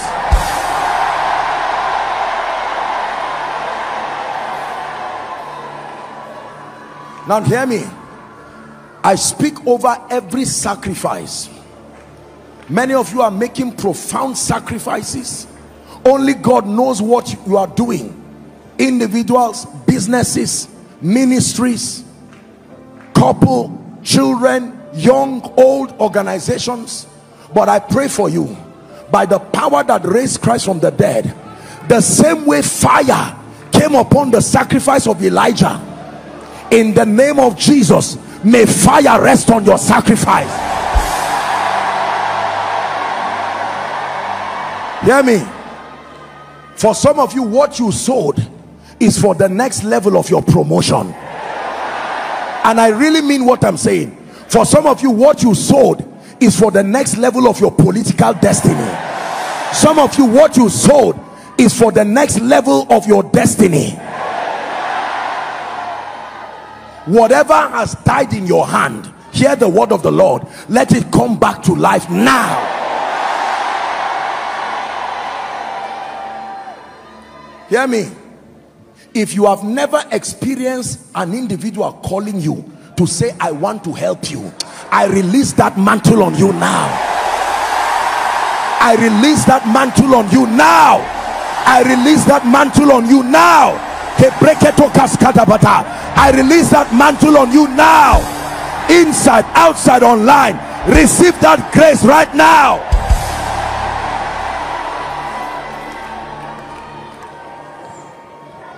Please hear me. Hear me. I am not praying for you for someone to just come and help you once. I'm praying for someone who will build a system around your life.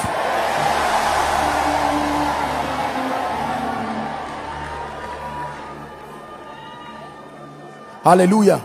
Please hear me. If there is anyone who has victimized you financially, either based on tribal sentiments, based on religion, based on political affiliation, or whatever it is, right now I lose those chains off you. Go forward, go forward, go forward, go forward, go forward, go forward, go forward, go forward.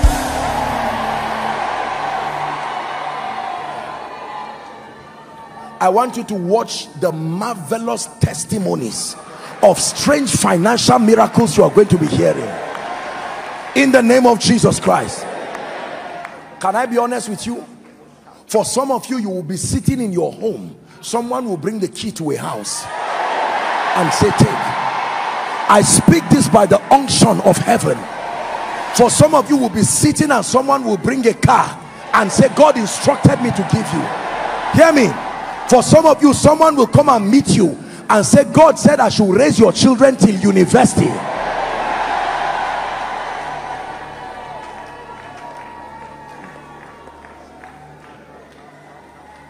Now hear this, the final prayer. There is an anointing that comes upon a man that can attract opportunities, that can attract people, that can attract resources. I taught you last week, if you want to pick nails from the ground here, you don't pick them one by one. You pass a magnet around them and it will pick everything. Some of you, that's what you are about to become right now. Hear me.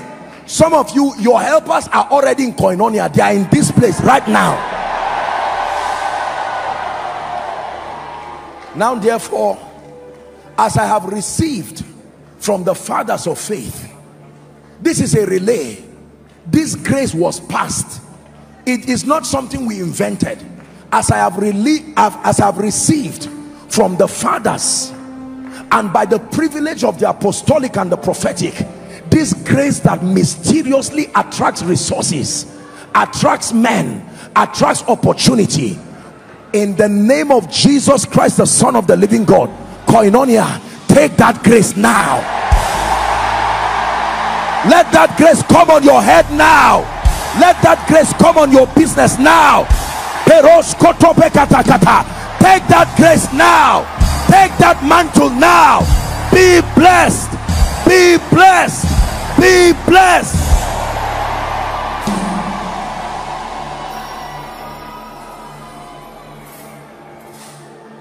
And hear me, any power that fights your prosperity from today, in the name of Jesus, that power goes down before your face.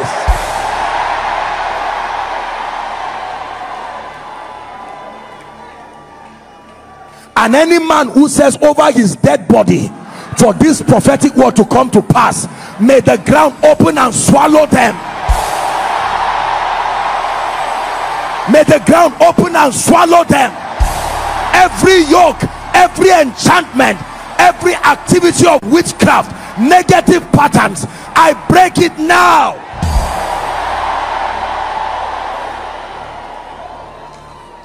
In the name of Jesus Christ. Go and return with testimonies. In the name of Jesus. Give Jesus praise. Give Jesus praise. It's a new season. Hallelujah. Now, please be patient. I know our time is up. You have your offering here, or you have your sacrifice. Please let me have one usher so that I can drop this. If you are to drop, let's minimize movement. You can drop it with the ushers. If it's a transfer you are making, I want to simply make the altar call and we're done. So we'll do this very quickly. Hallelujah. I assure you that your life will never be the same. There are people here, even though we're teaching on a financial series, remember we said the first level of prosperity. Please minimize movement. Let's honor the altar call.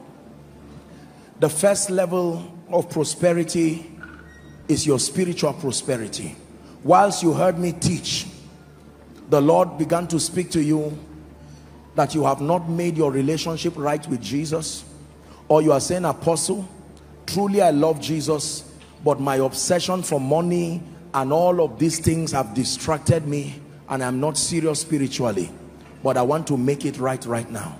Whether you are in this auditorium or in the overflow, do not leave this place without giving Jesus a chance to your life. I'm going to count 1 to 5. I want you to run and come and stand here. Everyone up the balcony around.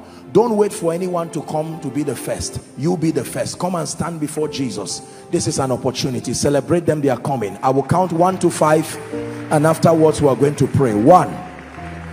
Quickly. Koinonia, celebrate them. Please, ushers, clear the way for them if they are coming for the altar call. Come to Jesus. God bless you. Come. Come. Come. Come. Come to Jesus. I'm coming back to the heart of worship when it's all about you. It's all about you, Jesus. I'm sorry, Lord, for the thing I've made it. When it's all about you, it's all about you. Are you coming? Run to Jesus. 3. It's all about you. It's all about you. It's all about you, Jesus. Thank you for coming, every one of you. You came to church to encounter Jesus. You're coming. Please run. Please run. I'm about to lead them to pray. Run quickly so that you catch up. God bless you. God bless you. God bless you. Now, all of you, please lift your right hand high above your head. Jesus is the one you are speaking to. Say after me, Lord Jesus. One more time, say, Lord Jesus, tonight I have heard your word. I believe that you are the Son of God. I believe that you died for me. I believe that you rose again for my justification. Tonight I obtain forgiveness of my sin. I obtain the gift of eternal life from you. I decree and I declare that Jesus is my Savior, my Lord, and my King. I declare that the power of sin, Satan, hell, and the grave is broken over my life. From tonight, I am a child of God. I go forward ever and backward never.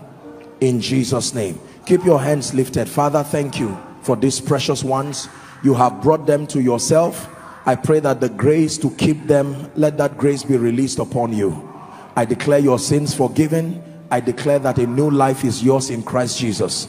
The grace to walk in victory is yours too in Jesus' name. I commend you to the ministry of the word, and I commend you to the ministry of the Spirit. May you be established and grounded in righteousness. In Jesus' name I pray.